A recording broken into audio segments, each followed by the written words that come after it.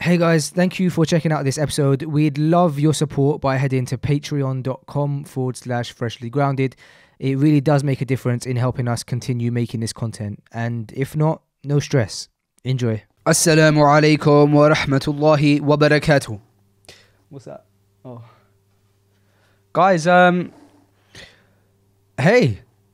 Assalamu alaikum. Welcome to Freshly Grounded, episode 196 or 97. This podcast is it's one that you're gonna not want to listen to in the car with your family on speaker. Do you know what I mean? Alhamdulillah, it's a very informative podcast. It was a pleasure having the brothers on, the brothers from My Tazkiyah. My Tazkiyah is a platform which basically helps people who have an addiction to X-rated content and all of the effects of it, and it's an anonymous Muslim therapy company. I'm probably not doing it justice, but I'm going to leave the link for them in the bio. But check them out, and this podcast is all about that and about the services they provide. So very, very interesting one, guys. Make sure you do check it out. Also, before you get into it, remember the Freshly Grounded cards. If you want to connect with your loved ones on a deeper level, you don't need the Freshly Grounded cards, but you're going to want them. You're going to want them. And you can get them at freshlygrounded.com/thegame. No, I always get the link wrong. freshlygrounded.com/game. Let's check.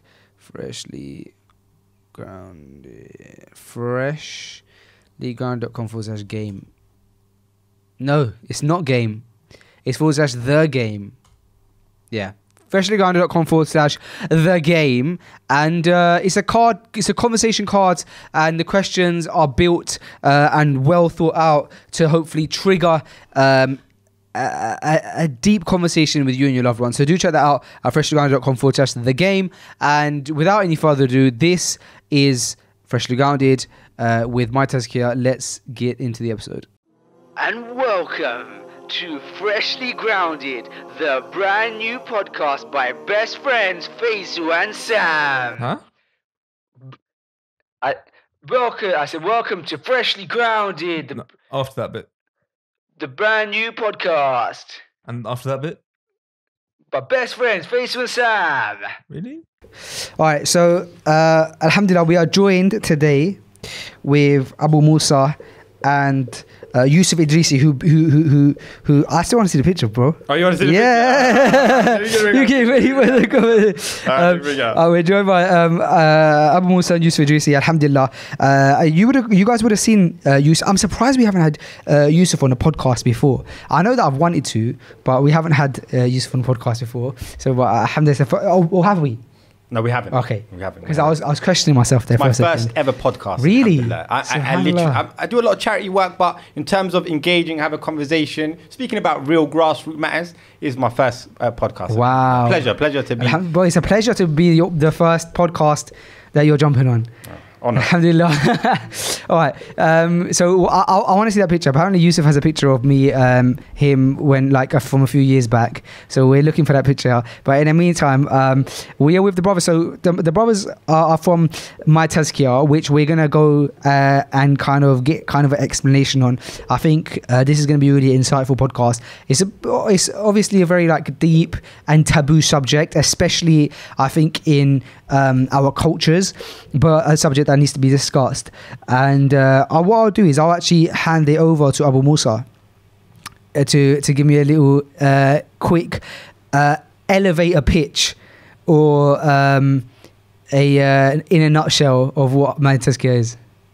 So, alhamdulillah, assalamu alaikum, jazakallah khair for having us on the podcast. May Allah bless you. What it is, brother, I have a background in youth work. So I was working with street active young people suffering from drug and alcohol addiction, and this is going back about 10 years. I think you might need to go close to your mic, sorry. Is that a bit better? Yeah, it should be. Go ahead. So there's a similar times that I started practicing as well, alhamdulillah. And there was this common problem kept on coming up, right? So because I was doing youth work, I would get people confiding in me with this problem. And whether it was online forums, YouTube videos on the internet, this problem of pornography addiction. right? And there was issues of drug addiction, alcohol addiction, various topics. But this one really touched me because it was affecting marriages. A lot of sisters complaining about finding their husband, watching pornography or whatever have you, or finding out that they're visiting escorts and so on. And I remember reading something back in, say, about 2013. And it was an article online, and a sister commented. She said, she's found out about her husband having this problem, and she said, I'm suicidal. I just want to drive, get onto the motorway and drive into, crash into something. And these kind of stories kept coming up. So alhamdulillah, even Ustad Yusuf, has a background with working with people in street active young people and so on.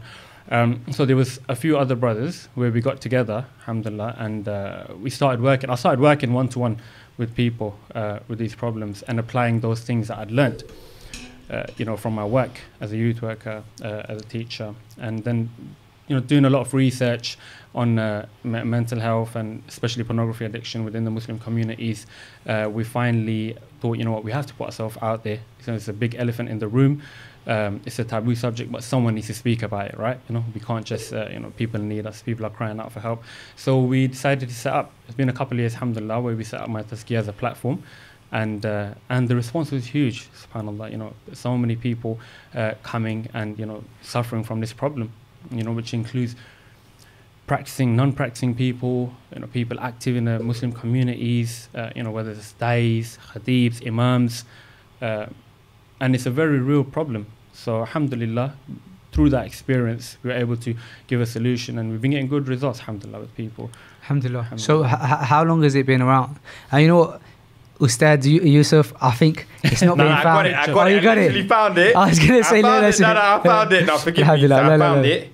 And I'm going to show it to you, inshallah, when you deem suitable. No, let's see it. This is a relaxed. This is what I was trying to explain to you guys. Like, this is not going to be interview based. Like, we want the audience to feel relaxed when they listen to Freshly Grounded. And if we want them to feel relaxed, we have a normal, relaxed conversation, unedited. We talk about My Tazkiyah because I don't know much more, but generally we're having a natter. So let's throw it up and then we'll get back to it. So here's that photo. Mashallah, you remember that?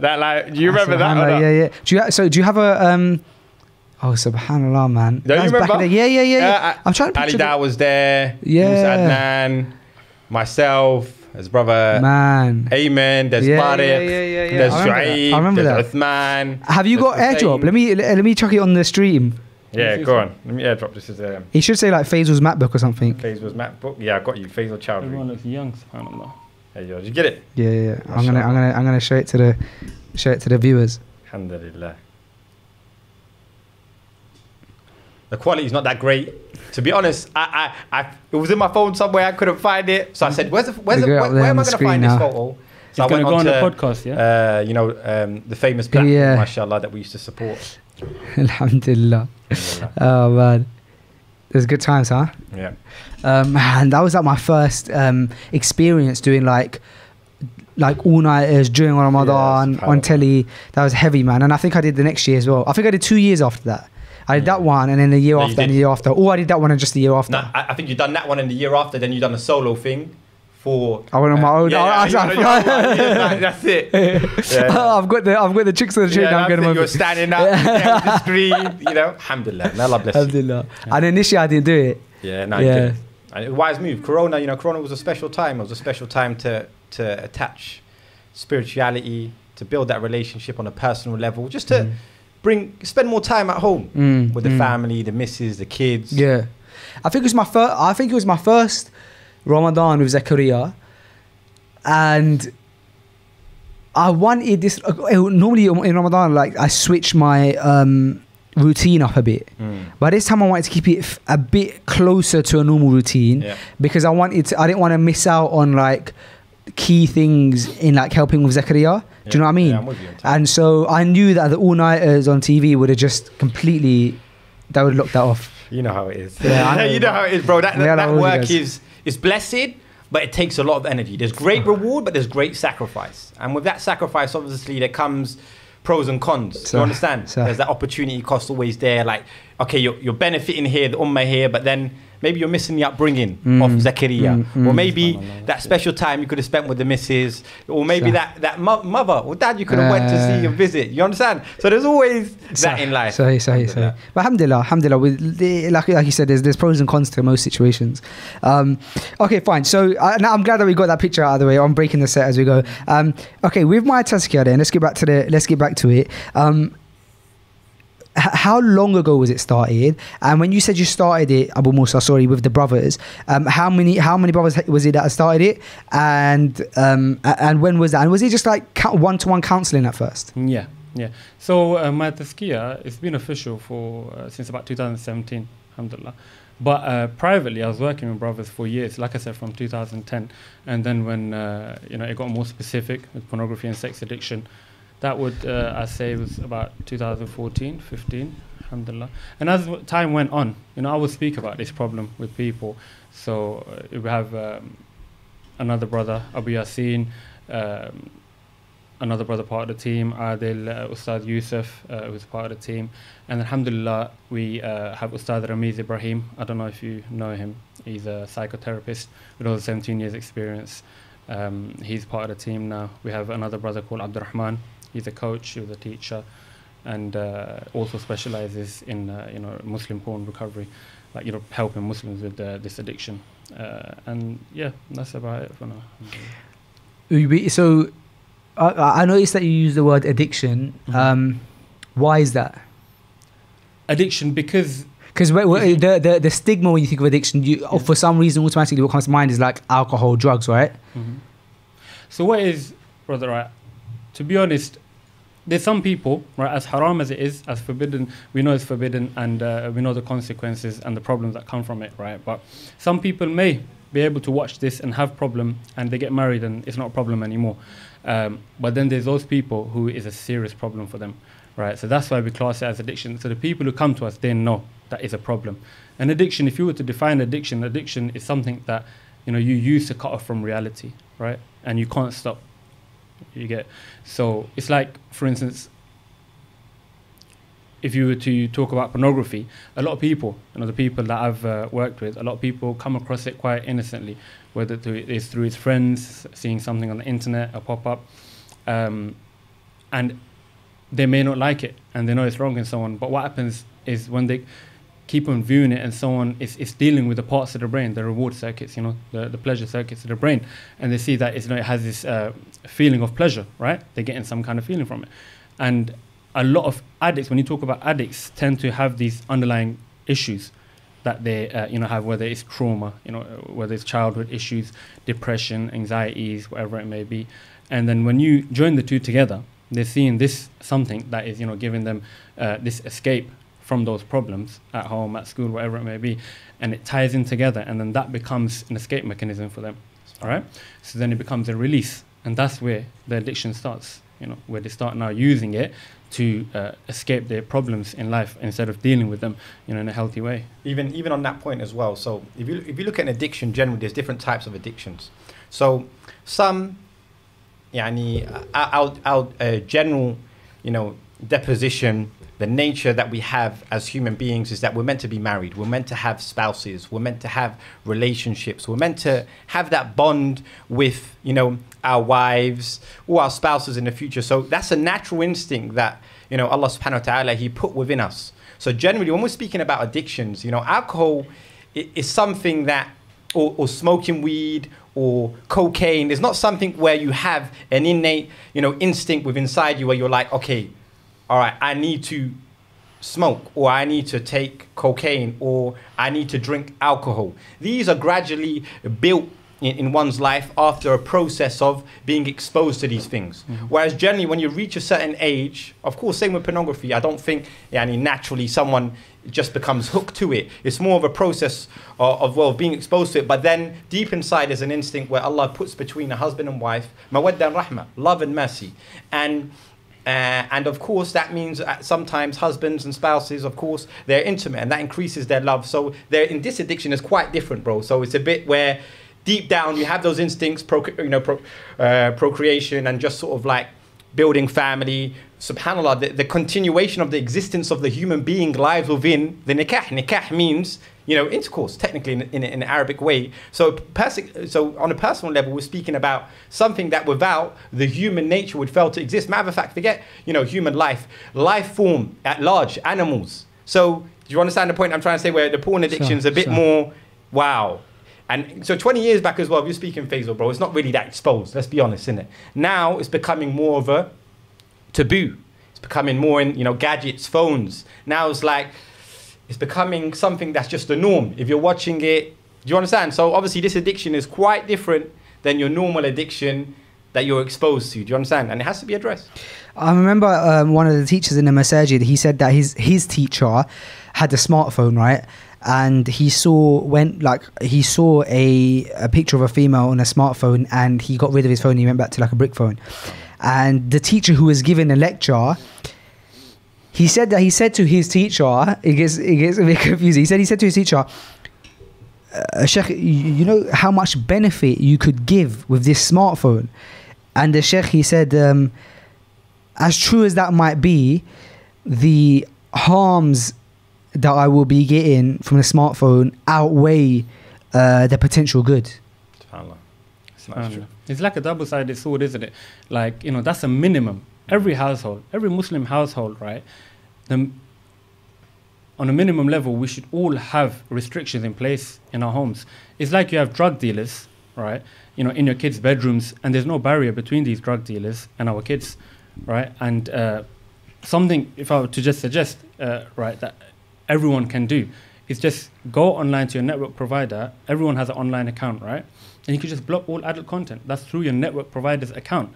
And everyone should do this, because all the youngsters I deal with, right, all the brothers, they all mention the same patterns. It was a friend introduced it, something popped up on the screen, and subhanAllah, I was having a session a couple of days ago, and the brother was mentioning anime, all right?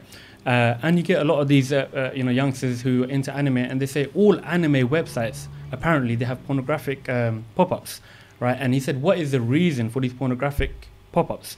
Because anime is for children, it's for youth, you know, teenagers. But what you have to understand, you know, we're dealing with $1 trillion industry, right? They study psychology. They know what they're doing. They want to get you when you're young, right? And they want to get you addicted, right? And, you know, going on, even online, right? You can see anything and everything. And that's why there's all these genres, right? Because they know how the reward, you know, part of the brain works, the dopamine. There's something called tolerance, right? It's like the heroin addict always chasing his first high, or the person smoking weed, right? Always trying to, you know, having to smoke more weed to get the same effect. Likewise, the porn addict, they know that you're not going to just be satisfied with something soft-core. You're going to need something more extreme and more hardcore material. And that's where the trouble starts. Speaking on that topic of adverts and stuff, we actually had this discussion in the office, I think 2 days ago. And what we were saying is, why is it, or we were breaking down why you get like the most like ludicrous adverts on websites where you can, like, for example, download YouTube videos, right? And downloading YouTube videos, generally anyone in any field like may come across, especially with how common YouTube videos are now. And so I was downloading a YouTube video, and in fact I think it was like an Islamic lecture, right, for like an Instagram edit or something. It might have even been one of ours. And I said to Nate in the office, I said, how crazy is it that it's like these type of websites where you're like downloading a video and stuff, that like all these pop-ups are everywhere, right? And then we started like breaking down the demographic and the psychology, the consumer psychology behind it. And we came to terms with the fact that, you know, perhaps generally the type of person that's like streaming online, downloading YouTube videos for like, and like it's very like kind of like technical things, like the general person probably doesn't see any benefit in that. But if you're downloading YouTube video, you're probably planning to edit it or do something with it, which means you're quite technical, which might mean that your demographic, or like you as a person, are the type of person who stays in your computer a bit, is quite technical, is like, and so they've built this profile of this person based on the fact that they're downloading a YouTube video. And so that's why those, perhaps we're guessing here, perhaps that's why they're targeting those those websites. And then it made me realize a second realization, that there's these apps, right, you can download, like a premium app that costs money, maybe let's say 20 quid. I think the one that I'm thinking of, I believe is like £25. And it's a one-time purchase, and it's a premium app that allows you to download YouTube videos on your. It's a software on your Mac. Because it's a premium software, you don't have to pay. You don't see any adverts. It's downloaded on your Mac, right? And it made me realize that, you know what? If you were to spend that £25 with the intention that you don't want to see those pop-ups, like, you're spending that for Allah's sake, right?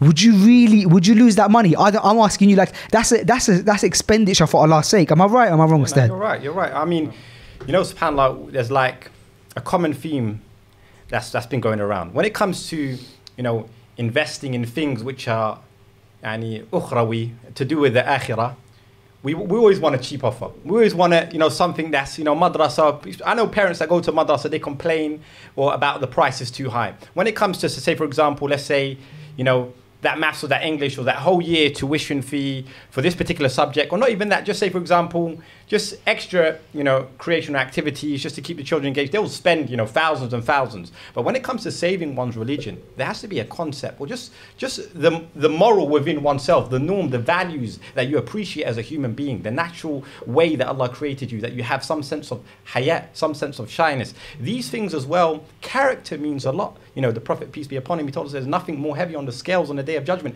than good mannerisms, good conduct. So in you know, spending that £25, be it to you a lot, be it maybe a little, whether you can't afford it or not, but if it safeguards, you know, your inside, your heart, wallahi, then that, you can't put a price to that, bro. It's priceless. Wallahi, you can't put a price to that, because Allah says, on a day where no children, all wealth will be of avail, except for the one who comes to Allah with a clean heart.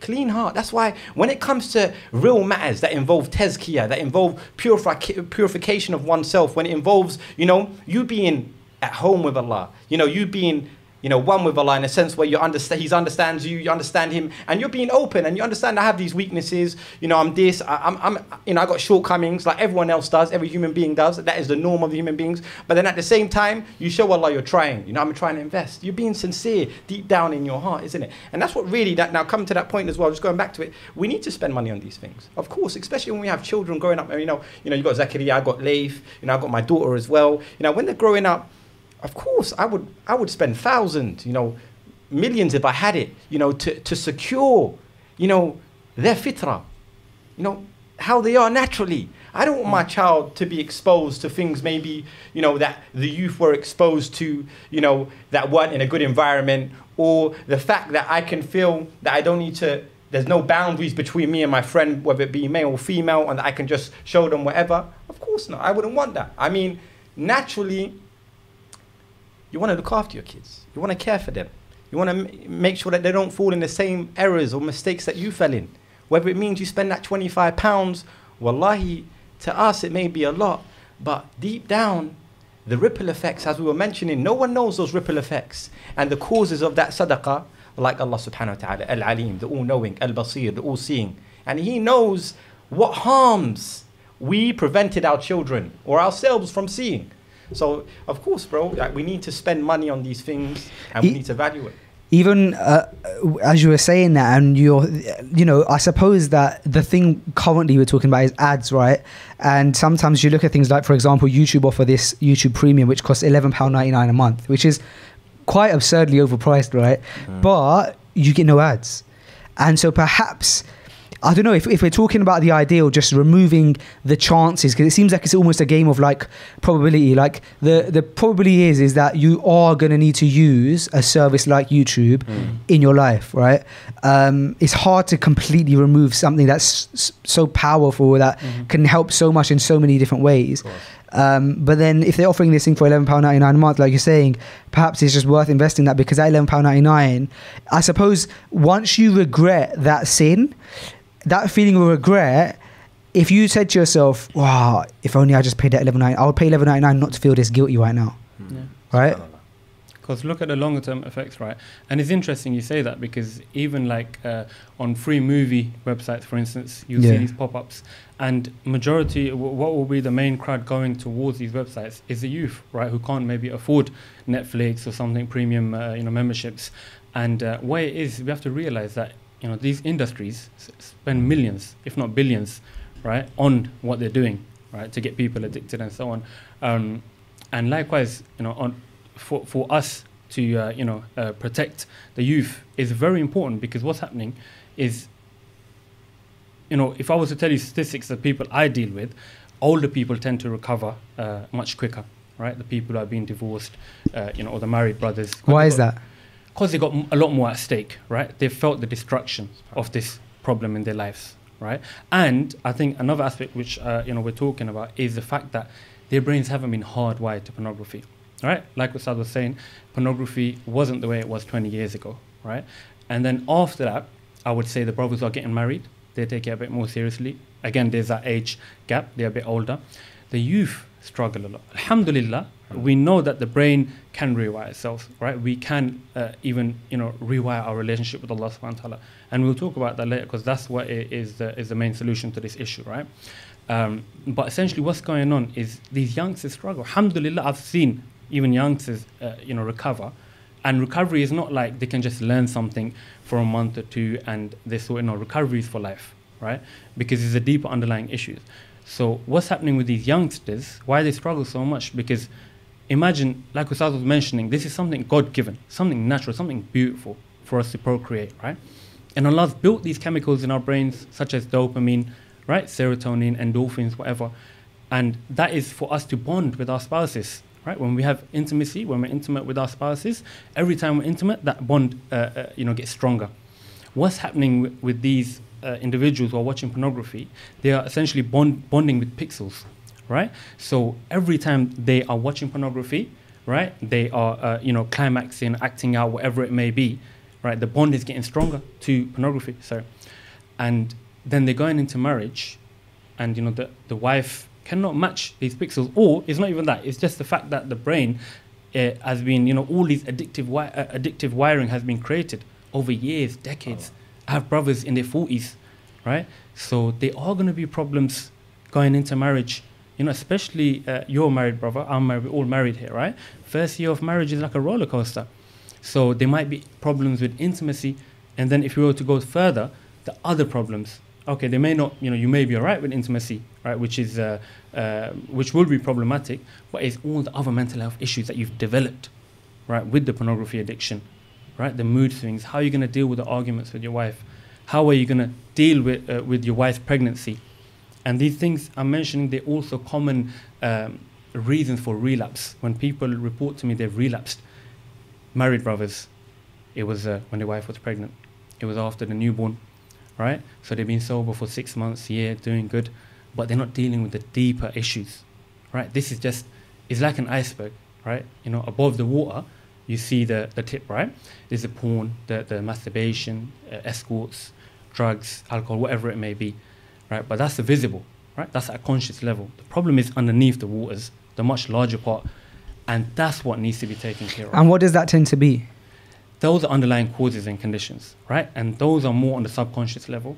So it could be various different things, right? Mental health implications, including, it could vary, right? Trauma, anxiety, depression, unhealed wounds, negative thinking patterns, behavioral patterns, core beliefs we've developed as children, right? Then the negative messaging may have been given to us from our parents, right? Quite innocently, this may have taken place from our teachers, right? So for instance, like one brother, he said he was forced to work at a takeaway by his parents, and it was coming from a good place. He was about 13, and they wanted to just teach him the value of money. But he goes, he was abused in that takeaway over years. There was so much negative messaging. You're not going to amount to anything. You're a failure. All this negative messaging. And this creates conditioning, right? That will go on with you in life, right? When you grow up, when you become an adult, and through coaching, I realized that he's holding on to some of these things, and that's why he was struggling to recover, traumas. I suppose this comes down to my like naivety, and especially as someone who studied psychology at university within my degree. So I studied like a certain part of it, which was social psychology, which deals with stuff like mood swings, anger, people's brains being wired. But I've always struggled with this idea of someone having a past trauma that is unrelatable, and then us connecting that to the final outcome, which is, for example, an addiction to pornography, right? Because I imagine there might be people listening who say, oh, I have the problem that you guys are talking about, but I have zero trauma that I can pick up on. So I suppose what my question is that always the case, or is it like a subjective, like each case is just completely different, and you have to, at My Tazkiyah, you're having a conversation, you're trying to figure it out? Is there sometimes no underlying issue in terms of trauma, and really it's just, I suppose, having become addicted because of temptation and because of, like we were saying, the fitrah and stuff? Maybe if I could touch on it, and Faisal can add. I mean, generally, when someone goes through trauma or through hardships, remember that's a grief, that's a burden on their shoulders. Now, everyone looks for a way out. Now, that way out is pleasure. Let's be honest. It's always that way where I can take that boulder off my shoulders. So some people resort to, you know what, I'm gonna go to the pub. You know what, I'm gonna go out. I'm gonna go to, you know what, I'm gonna go cinemas. But the reality is that, and this is a truthful reality, is that because this problem hasn't been mentioned a lot, and it is widespread. And the reality is, from an Islamic narrative, we have to address these things because they're going to affect our children, and they'll affect, other generations to come. The Prophet Muhammad said, whoever sees from amongst you an evil, then let him try and change it with his hands. And if he can't, then with his tongue. Then if he can't, then the least he should do is hate it in his heart. And that is the weakest of Iman. So for a society to flourish, we have to address these issues. Now, because it's such a thing where it's done privately, it's done secretly, no one really wants to bring it up. So as you're saying, bro, when someone falls in right into that, or they're thinking of the trauma, or they're going through those, flashbacks of what they've been through, that moment of pleasure, or looking at certain images, or as you were saying, some people resort into masturbation, that is their way out for them. For some people, it might, as I said, I've given alternatives to what some people do, and for them, obviously there's that sense of regret after, but they're not thinking about that. As you said, the chemicals running in the brain, for them at the moment, it's just their lust, their desire. They're trying to get away from a nightmare that they experienced when they were young, or they're trying to get away from the trauma that they experienced through a relative. So what they're trying to do now is, they can't hold that. They can't carry that alone, Faisal. It's mountains. In a way where, not physically, but mentally, psychologically, it's boulders. And what do?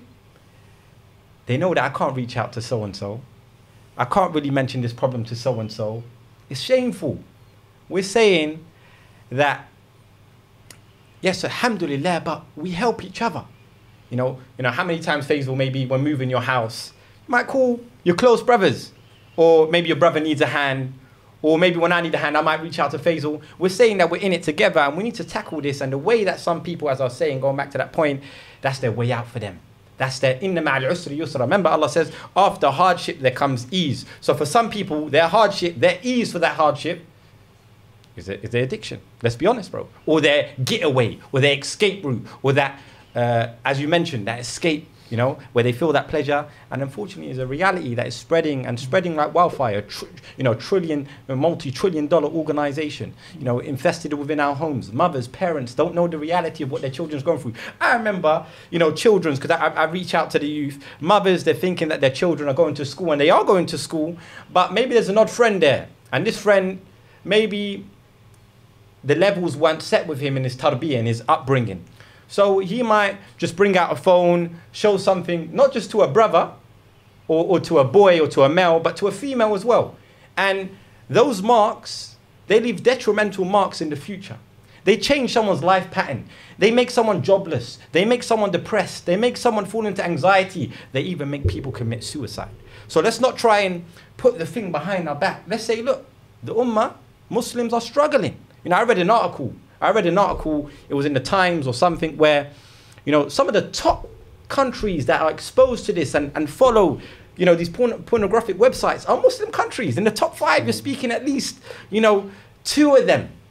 You know, obviously America is that sense of, you know, general liberty, freedom is exposed there, here in the UK as well. But we're speaking about other Muslim countries that, you know, where marriage is hard. You know, for you to get married, you need to have a house. You need to have this much money. You know, you can't marry my daughter unless you got this. Or who's this guy? He doesn't have a degree. He's not raising this. And what happens? Our community resort to what? You know what? Allah created this within me. I have a natural, you know, instinct. I have a natural instinct. I have a natural way that I'm going to deal with this. They fall into the trap, bro.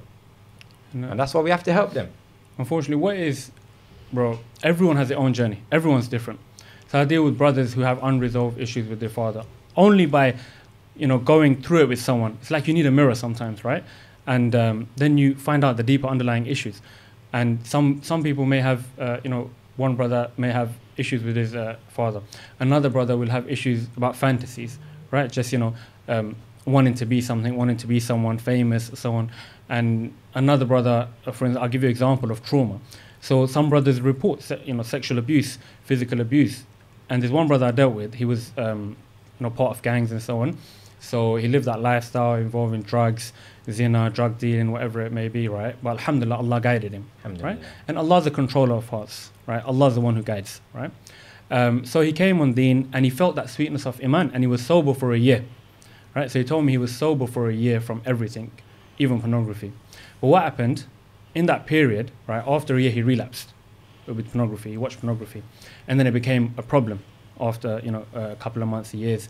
And I asked him what was going on in that year when you started practicing Islam.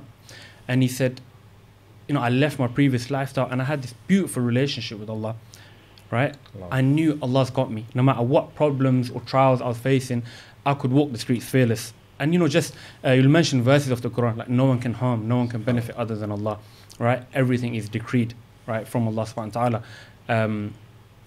And that's why, you know, he was developing that relationship, he was nurturing it. And what happened after a year, he got back into work and so on, life stresses came back, right? So he relapsed. And then after going through some sessions with him, I realized that,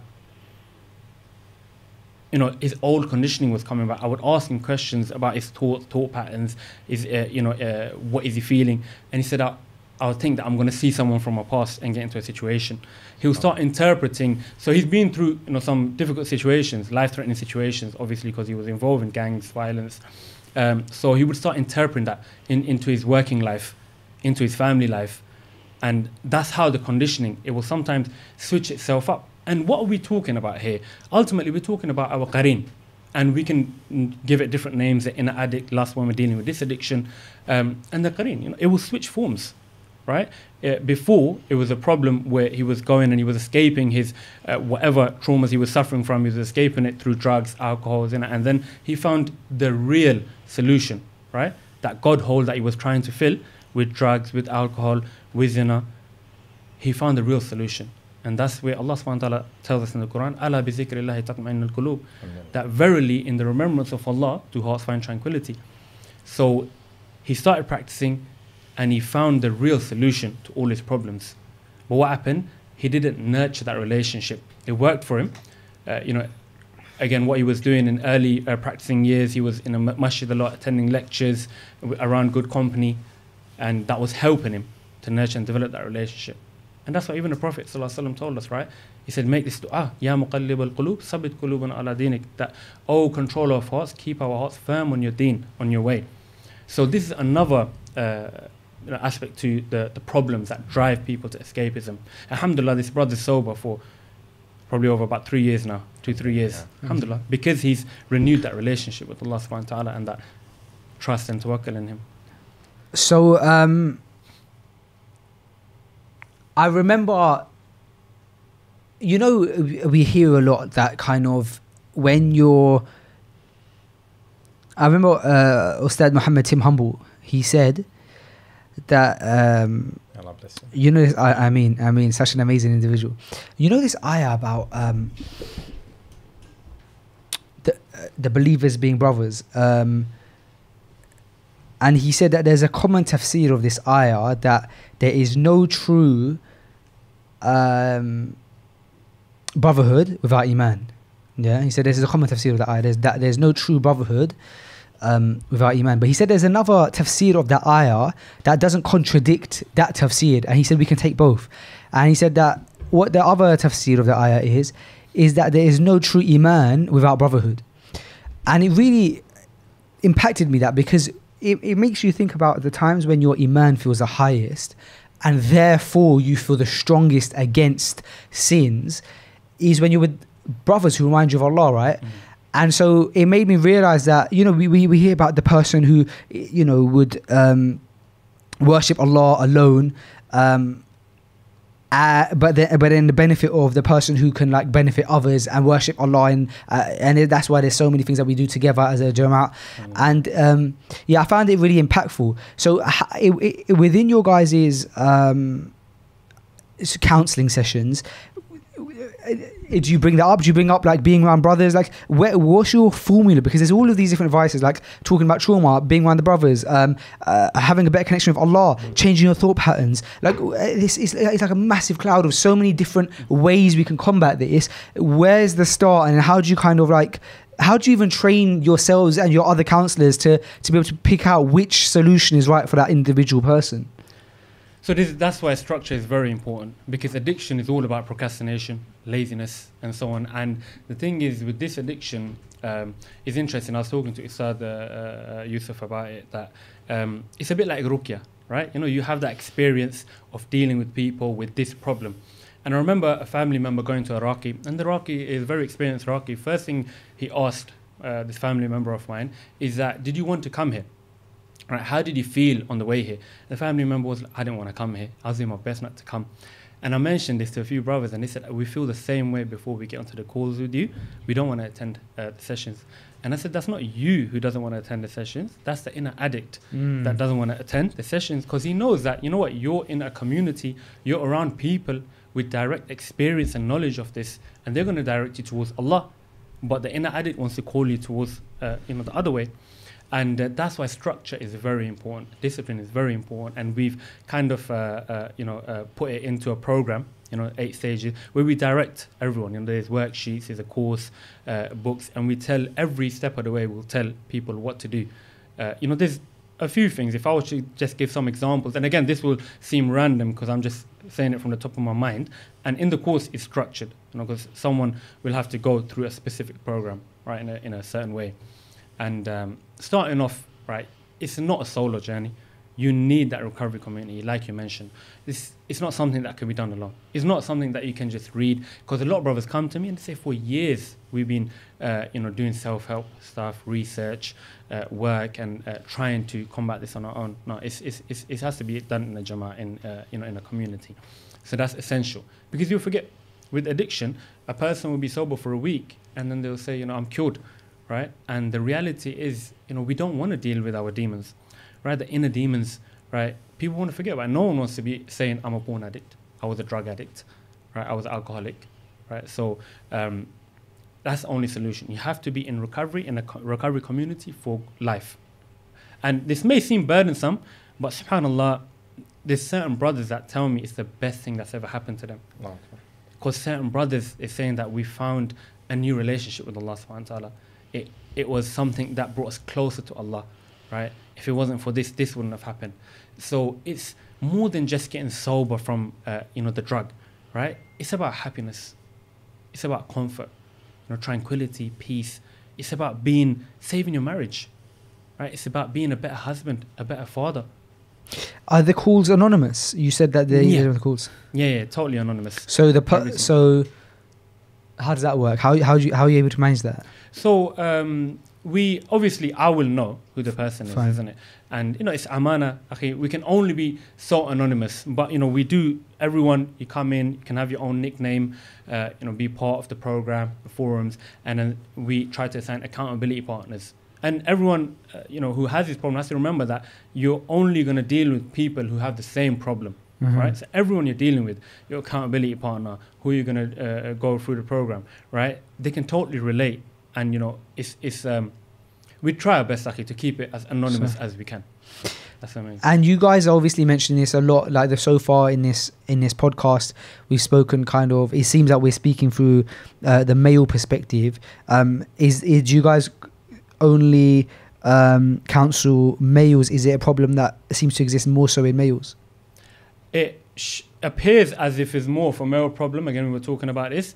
I think it's a big problem with females. We get a lot of sisters contacting us. There's statistics as well, very high statistics of women admitting. It's something like 43% of women in America admitted that, you know, they have, some kind of, they've seen pornography or have some kind of problem with pornography. So we do get sisters approaching us, and we have some sister coaches as well, alhamdulillah, but it's much harder for them, isn't it? Imagine it's hard enough for a Muslim male to come and expose this problem.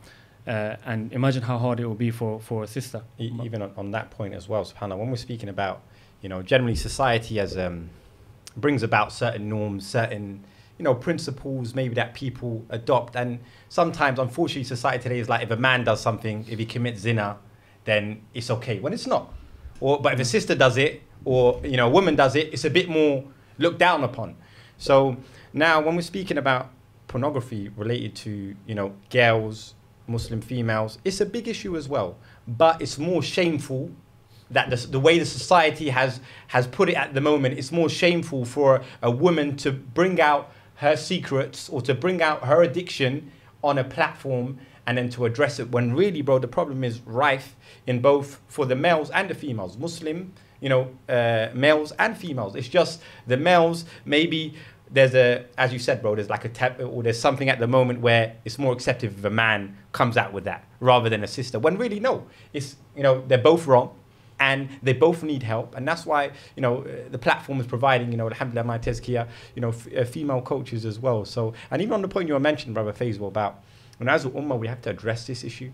You know, even Allah says in the Quran, you know, الذين كفروا الذين كفروا بعضهم أولياء بعض إلا تفعلوه تكن فتنة في الأرض وفساد كبير. That the non-Muslims, they are supporters of one another. They are allies of one another. They have, you know, goals, ambitions which they support. And oh, you Muslims, if you don't become one and become as a community, what does Allah say? تكن فتنة في الأرض. There'll be great corruption and there'll be trials and tribulations on the earth, وَفَسَادٌ كَبِيرٌ, and great corruption, subhanallah. Not even that, Allah says, subhanallah, Allah says, يعني وَأَطِيعُوا اللَّهَ وَرَسُولَهُ وَلَا تَنَازَعُوا فَتَفْشَلُوا وَتَذْهَبَ رِيحُكُمْ وَاصْبِرُوا إِنَّ اللَّهَ مَعَ الصَّابِرِينَ. And Allah says, obey Allah and His Messenger. Yani all of you as a community. Allah's not saying you as an individual. Yani وَلَا تَنَازَعُوا, and don't, you know, defer from each other. Don't hate one another. فَتَفْشَلُوا وَتَذْهَبَ رِيحُكُمْ. Otherwise you'll lose courage. Your bond will break down. وَاصْبِرُوا. Then Allah says, be patient with one another. You got problems. He's got problems. She's got problems. Be patient with one another. Doesn't mean you put the problem behind your back. It means no, address those problems. Like Umar ibn Khattab, he would say, رَحِمَ اللَّهُ امْرَأً أَهْدَى إِلَيَّ عُيُوبِي. May Allah have mercy on the person who gifts to me my faults. This is real brotherhood, real sisterhood. Sister, you're going through this problem. Brother, you're going through this problem. Let me help you. Not someone that just shoves it behind their shoulders or doesn't address it in front of your face. No, that's real, you know, brotherhood. Matter of fact, Muhammad sallallahu alaihi wasallam, he said, you know, ثلاثٌ, يعني man kunna, three things, whatever they're in, someone who tastes the halawa of iman. One of them, he loves someone for the sake of Allah, doesn't love him for any other reason. Yani that brotherhood, that bondship, important. And what does that mean? It means, as Imam al-Nawawi said, يعني, when in the hadith, لا يؤمن أحدكم حتى يحب لأخيه ما يحب لنفسه. That none of you will truly believe until he loves for his brother, i.e. his sister, what he loves for himself. What does it mean? It means that you hate harm for yourself, you hate the same harm for your brother and sister. What you want for yourself, you want for your brother and sister. Anything on any superficial level, that car, you want it for yourself, for example, or that, you know, that dars or that particular book, or that, you know, that knowledge that you've learned, you want to give that back. And that's real brotherhood. Remember, we can't tackle these issues, you know, like, oh, it's just me. No, bro. Shaitan has got experience with our grandparents and our ancestors. He knows what runs through our blood. He knows what, oh yeah, I know your ancestors very well. I know how it spikes here. I know, you know, what's going to work well with you. The only way we're countering things, bro, because remember Muhammad sallallahu alaihi wasallam said that the wolf comes after the straying, you know, sheep, the one that's alone. It's going to come after you. Sister, you're dealing with this alone. Brother, you're dealing with this alone. He's coming. He's coming. And the only way that wolf, that shaitan, doesn't come is when he sees a strong jama'ah. Yeah, I see my sisters. I see my brothers. They got my back. They're ready. They're dealing with the problems with me. And that's why we're saying as a community, We need to deal with this. You know, there needs to be organizations like my Tazkiyah. You know, other religions are dealing with this. The Jewish community are dealing with this. They're spending millions of pounds. You know, millions. Christian community dealing with this. Atheist community dealing with addictions. You know, even including pornography. Where is the Ummah? This is fahisha. This is munkar. Let's put la abadan. To deal with the good, to enjoin in the good and forbid the evil. You see a problem, you deal with the root. You come to the crux of the matter. You don't, as I said, put it behind your back. There, Muhammad sallallahu alaihi wasallam, you know, he said that on occasion he woke up and he said a hole like this was put in the barrier between Ya'juj and Ma'juj. The Sahaba said, would they come out whilst there's, you know, people amongst us, good people, righteous people? You know what Muhammad sallallahu alaihi wasallam said? He said, إذا كثر الفساد, fasad. When the corruption increases, i.e. when everyone's just chilling back, right, yeah, they're doing evil. Yeah, let me just join it. Oh, it's the norm. It's calm. Leave it as it is. La, that's when evil spreads. And that's why, bro, you know, I don't want to go too long with these things because I know it's somewhat of a conversation. I don't want to bore anyone. But if we look at verses of Quran, like Allah speaks about a nation, that there were three groups of people. لِمَ تَعِظُونَ قَوْمًا اللَّهُ مُهْلِكُهُمْ أَوْ مُعَذِّبُهُمْ عَذَابًا شَدِيدًا. Why are you advising the people that Allah is going to destroy or punish them severely because of the wrong that they're doing? This group says we're doing it as an obligation to our Lord and so that they may fear Allah. What does it mean, bro? There's three groups of people. Let's understand this. There's those who are bystanders. They're not in the evil. They're not doing the action. They don't have a porn addiction. They don't have any addiction. They don't have nothing. But they're just like chilling. I'm going to sit back. It's not my show. There's the second group that are in their addiction. Say, for example, they're in the sin. They're drowning in it. And there's a third group that is what? Enjoining the good, forbidding the evil. They're saying, you know what?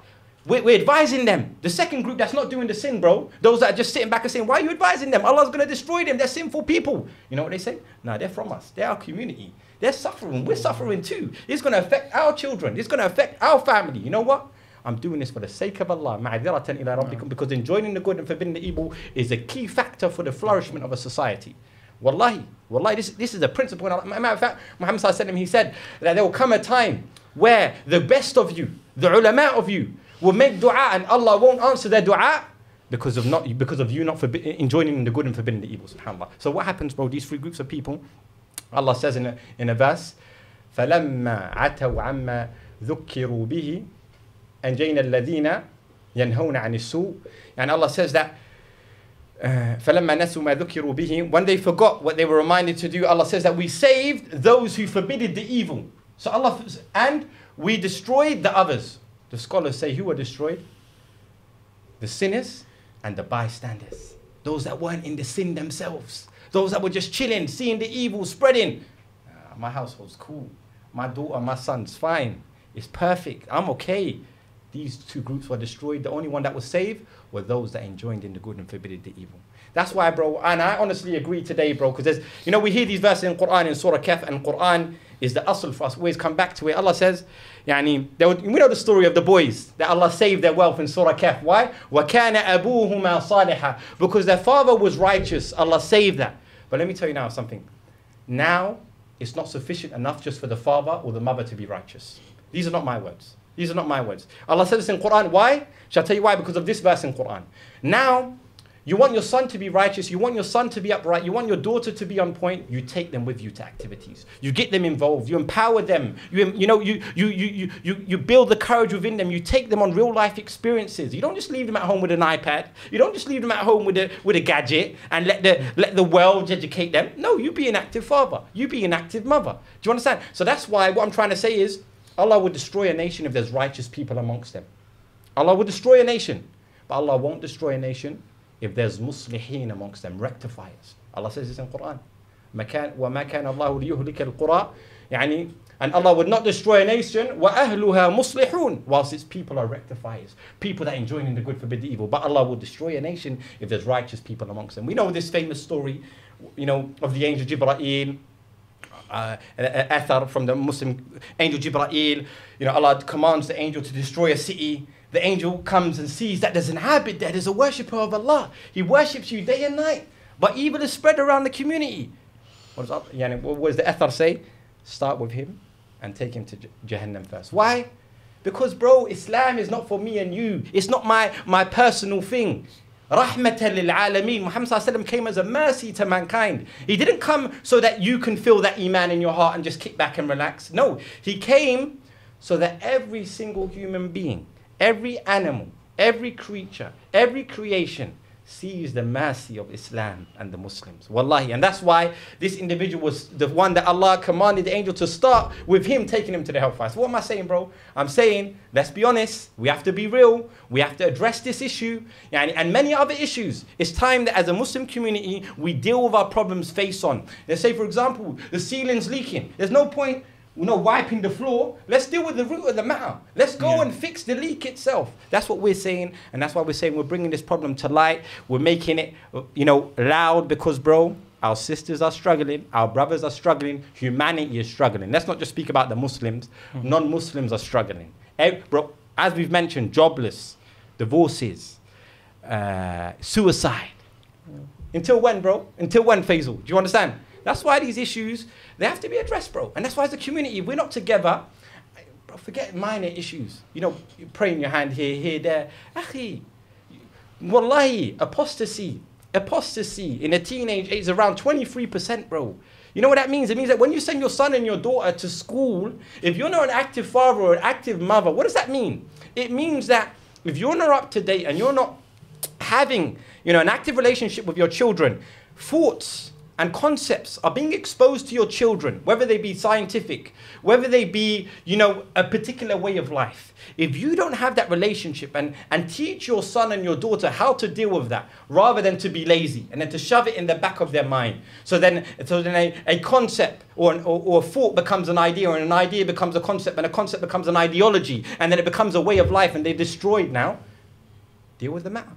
Deal with the matter before it's too late. And that's why we're saying, may Allah bless you and everyone, that we have to address issues like this and many more.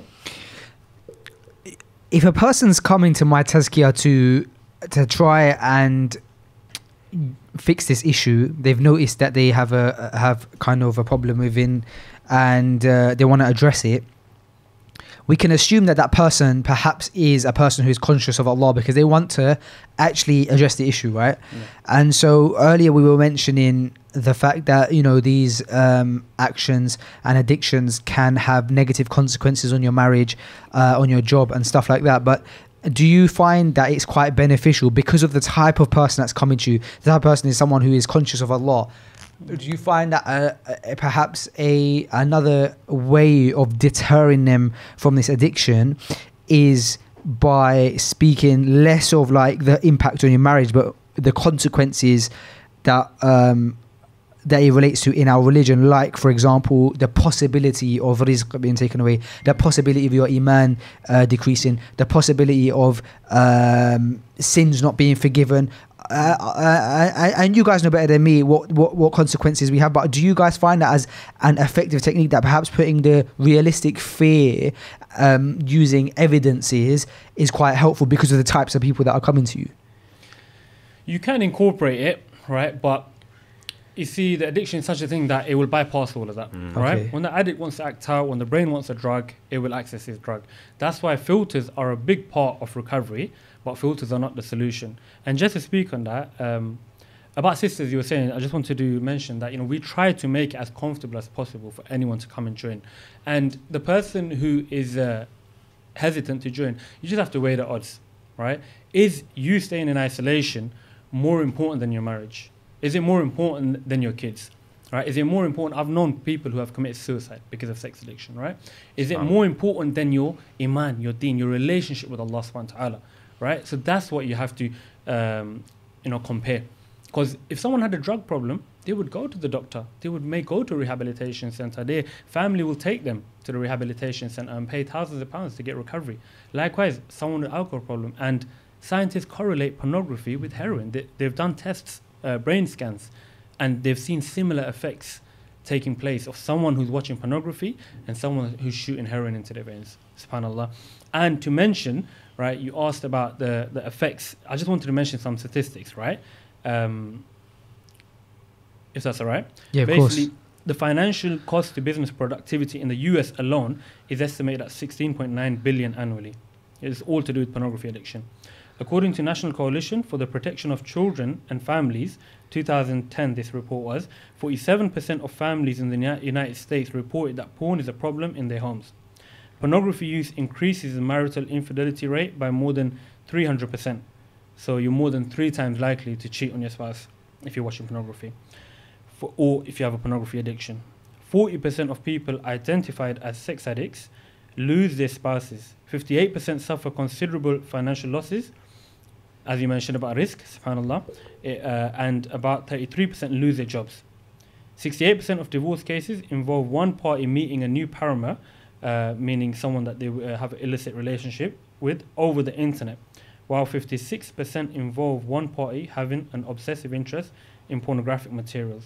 And just 2 days ago, one of the brothers, one of the members actually sent a tweet, right? And a sister was mentioning her story, subhanAllah, and she said that she found out, it starts off with porn. It seems to every thing that continues, right? I've got brothers I'm working with that smoking weed, and they said they kind of got into weed to escape this problem, subhanAllah. I know brothers started smoking cigarettes to escape this.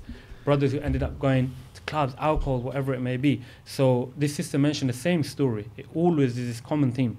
She found pornography, so she found out about it, mentioned it to his family, and got him into some kind of counseling. And she was over the moon, alhamdulillah. Okay, he had a problem. He's doing the right thing, right? Because no one will look down. People may look down on you for your addiction, but no one will look down on you for recovery, right? You're recovering from this. You're reaching out to Allah. What happened, while he was getting counseling, she didn't know he was still visiting escorts, right? So he wasn't, recovering properly for some reason. And then he admitted to it, because what happened, she found that she contracted an STD, sexually transmitted disease. Later on, he opened up and he said he's visited over 100 escorts in that period, right? And I have brothers, unfortunately, that are committing zina. Started off with pornography. Brothers who are visiting escorts, right? And this does tend to happen. But you see, even these effects, sometimes I do incorporate that into the sessions. But like I said, the addiction part of the brain will override that. And then it comes to a few simple things I'll tell you, Akhi, that it's not about willpower. This is not about, I am going to do this. I am not going to take drugs. I'm not going to drink alcohol. I'm not going to watch pornography. Because where is that coming from when you say, I am going to do it? That's coming from the ego, right? So it's never going to solve the problem. In fact, willpower, right, comes from the similar parts of the brain which deal with these emotions, right? So there's this automatic overriding taking place. The solution, Akhi, what has worked is surrender. As we're given the example, the Quran is a solution. I remember someone mentioning it the other day, saying every problem of ours, the solution is in the Quran. And the solution to pornography, sex addiction is in the Quran. Where, when Allah subhanahu wa ta'ala mentioned the story of Yusuf alayhi salam, he was a prophet from amongst the best of men, right? What did he do when it was Zulaykha? It was Zulaykha, right? Came to him. He called out to Allah, Ya Allah, protect me. And brothers do this, but they do this after they've gone to the escort, after 6 months. The guilt comes, the shame, and they turn to Allah, and then Allah keeps them sober. Allah saying, I'm going to do my part, fix up, do some recovery work, right? And then they forget Allah, we forget Allah subhanahu wa ta'ala. So what we Am I right in saying that also the Prophet Yusuf, he ran, like where normally we might not see a way out, but it's almost as if there was no concern about how I'm going to exit. I'm just going to run. And the door, do you know what I mean, open for it, in the sense that I remember, I don't know who it was, but they were saying almost like, and I want to ask you guys about the, the camera's even on me. I'm going to ask you guys about the practical steps that you guys come across that you can advise, because you're talking about filters. And I want you to talk about maybe some of the filters that are like the easy steps, like you were saying. You gave one example of calling your network provider, but I remember the speaker, he was saying run like Yusuf alayhi salam, in a sense that if you recognize places, spaces, people, environments, don't go there, run from them, whatever it takes. So if you notice that when you're at home alone, it's peak, don't be home alone, no matter what. There's no, go to, if you're working from home and there's no one at home that day, go to a coffee shop, etc, etc, etc. So on that topic, I'll let you finish what you were mentioning, but on that topic, I really do want to discuss those practical steps like the one you offered earlier. like not being at home, like ringing the network provider and others? I'm intrigued. So subhanAllah, as you mentioned, right, one brother messaged on one of the groups we have, he said, I'm home alone, right? Parents, no one's at home. This is the time I relapse. And I don't have the key to the door at home. I said, go outside the door, leave the door slightly open, and don't go back in until your parents come back, right? If you're serious and committed enough, right, you have to make that willingness. Like you said, Yusuf alayhi salam ran, right, did his bit. So that brings me on to the next part, right? So recovery community, surrender. It's not about willpower. And how do we surrender? What is, bro, when people come, imagine like an electrical circuit, right? They have this lifestyle. So if we would say that electrical circuit is a lifestyle, it's wired in a way to fire up this addiction lifestyle, right? The result is an addiction lifestyle. So what we try to do is cut that electrical circuit and rewire it, interrupt those. You see, the problem isn't acting out like I mentioned, the top of the iceberg, right? That's at the conscious level. Problem is the subconscious, right? So we want to deep dive into the subconscious and bring this out to the conscious, and then work on recovery consciously, so much so that recovery lifestyle gets embedded into the subconscious. So it becomes second nature. So we try to give this, one of the stages is develop a new daily routine. We try to give this lifestyle, so to redirect all those pathways. So before, the pathways, this is how the brain will work, right? Stress, so these common triggers, stress, fear, anger, jealousy, pride, that comes, it gets overbearing, and that may come through stress, overload at work, studies, whatever. So what happens, their brain will bring up images, right? Will bring up lust, right? The stuff they've been seeing on pornography, and then they will act out. So you have to have this new recovery lifestyle, right? So as soon as the stress pops up, all right, ultimately you want to deal with the lust, right? So reach out to your accountability partner, reach out to another brother, right? Surrender to Allah. Start off by surrendering to Allah. Start your day with Allah. Every day in the morning, I tell everyone, every day you wake up in the morning, as soon as you open your eyes, ask Allah subhanahu wa ta'ala, Ya Allah, keep me sober today. I hand over my day to you. That's This total surrender of your day. and what develop the this surrender attitude. Like. That's what adhkar is like, yeah. Adhkar, right? A lot of brothers incorporate adhkar, from the sunnah. And then what is throughout your day, right? Through every test, every trial, every thing you go through, connect with Allah, converse with Allah, right? We try to train people to just look, alhamdulillah, we have salah, right? We pray 5 times a day and we do converse with Allah. But other than that, right, just starting your day with Allah, having conversations. Like you mentioned in the beginning of the podcast, He is our wali, right? He's our best friend, the only real friend we will have in this dunya. Our parents may leave us, right? Our spouses may leave us, right? We may get remarried. Our children may leave us. Everything is temporary other than Allah subhanahu wa ta'ala, right? He will always be with us. So you need to really appreciate this relationship with Allah subhanahu wa ta'ala.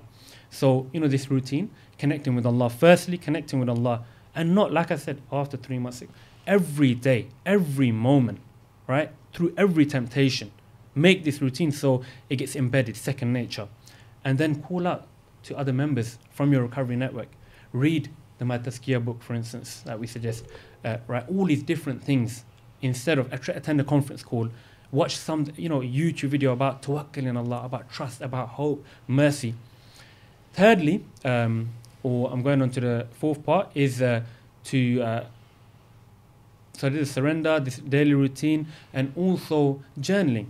We have things that are more intense, right? But to just give a brief overview to someone who's watching, they may not understand the more intense work. So just journal every day, right? And as men, you might, I know a lot of females do these things, right? As men, you'll say, this is some things that girls do, but no, it's very important. Every, therapist will tell you journaling is key. Why? Because through journaling, you tap into your subconscious. Journal every day, a paragraph, right? A sentence, whatever it may be. And then you'll find out what keeps coming up, what negative behavioral patterns keep coming up, what negative thinking keeps coming up, right? And then first of all, you recognize the problems that keep on surfacing, and these are the problems that are driving you to escape because they become unbearable. So through journaling, you start to find out these underlying causes and conditions, right? And then what happens, you can only solve a problem once you know a problem, right? Yeah. You can't solve something you don't even know the problem. So first of all, you find out about the problem, right? And then you start working towards solutions. So you see something keeps coming up, fears, anxieties, right? You know, this negative, pessimistic attitude towards life. And what it is through recovery, what you're doing essentially is just you're changing your perception of life, akhi. You know, instead of seeing the glass as half empty, you see the glass as half full, right? And it's just looking at things from a different angle and being grateful. You know, some of the things into a daily routine. First and foremost, Allah subhanahu wa ta'ala tells us in the Quran that those who are grateful, He will increase us, right? So even today, psychologists advise it every day in the morning, start off and do a gratitude list, right? So I recommend everyone in the morning when you wake up, as soon as you open your eyes, connect to Allah, have this relationship with Allah, hand over your day to Allah, and then do a gratitude list. Ya Allah, I'm grateful for the roof, you know, things that we take for granted. Because what happens, simple things like, you know, grateful for food. I'm grateful for a roof over my head. Ya Allah, I'm grateful for my limbs, right? The two eyes with which I see. Ya Allah, I'm grateful for my hands, my, you know, my legs. And then what happens is, you know, when you develop this attitude of gratitude, you'll be more grateful, right? And you'll just be a happier person. You'll be at peace and more content and tranquil. And then if you're more peaceful, there'll be less room for escapism. If you're happy, hunky-dory, right? You're not going to want to escape that. It's like one brother I'm coaching, he went to a holiday recently and for about 7 days. And I said, did you get any temptation? And he was in a very liberal place, right? You know, a lot of, you know, exposure and so on. And he said, no, I didn't. I said, why? Because I was present. I was enjoying life, right? And all those negative patterns, they weren't there. I was just in the now, connected with Allah. So, you know, it's all about having that, you know, creating that space, safe space for recovery. And then inshallah, there's less escapism, therefore less relapses, less addiction, more sobriety. And it has that ripple effect. And you build on that on a daily basis, you know, it's one day at a time. I think even from an Islamic perspective, when looking at approaching one's day, there's always an important concept of remembering Allah in the morning. You know, from the moment you wake up, you know, not even that, I mean, the famous adhkar that you say in the morning is Allahumma anta rabbi la ilaha illa ant khalaqtani wa ana abduk. Oh Allah, you're my Lord. There's no one worthy of worship except you. You created me and I'm your servant. Wa ana ala ahdika wa wa'dika mastata'at. And I am, you know, upon your covenant and your promise as much as I can fulfill. A'udhu bika min sharri ma sana'at. I seek refuge in you from the evil that I do. Abu'u laka bi ni'matika alayhi. I acknowledge all of the blessings that you've bestowed upon me. Gratefulness. Acknowledge. وَأَبُوءُ يعني بذنبي. And I acknowledge my shortcomings, my sins. فَاغْفِرْ لِي فَإِنَّهُ لَا يَغْفِرُ الذُّنُوبَ إِلَّا أَنْتَ. So forgive me, for no one forgives sins except you. It's about being one, you know, understanding I got a problem, you know, and I need to address it. Not only that, you know, subhanallah, you know, we're speaking about this, you know, even Taymiyyah, he would say when his students would see him and he would go after Fajr and he would go and do adhkar until the sun rises and he'd be asked, why do you do this? This is my breakfast. And without this, I can't survive. That's what adhkar, you know, build that relationship with Allah. And that's why even when you were saying, bro, you know, it stops your rizq, you know, it affects you psychologically, mentally. Let's be honest. Really, you need to be, you know, friends with Allah. You need to have a sidq, man. You need to be true with Allah. Open up to Allah. Say, Allah, I'm struggling. Oh, Allah, it's hard. Oh, Allah. And, you know, you build that bond. يَعْلَمِ اللَّهُ فِي قُلُوبِكُمْ خَيْرًا يُؤْتِكُمْ خَيْرًا. Allah says, if Allah sees good in your heart, He will give you good. You know, as we were saying, you know, you mentioned the story of Yusuf alayhi salam. Not only did he say, and he ran to the door, but let's look at that in it from another perspective. He goes, رَبِّ إِلَّا تَصْرِفْ عَلَيْهِ يعني كَيْدَهُنْ أَصْبُ إِلَيْهِنْ وَأَكُمْ مِنَ الْجَاهِلِينَ. Yeah, so he says, oh Allah, if you don't remove their plot away from me, I would feel inclined towards them.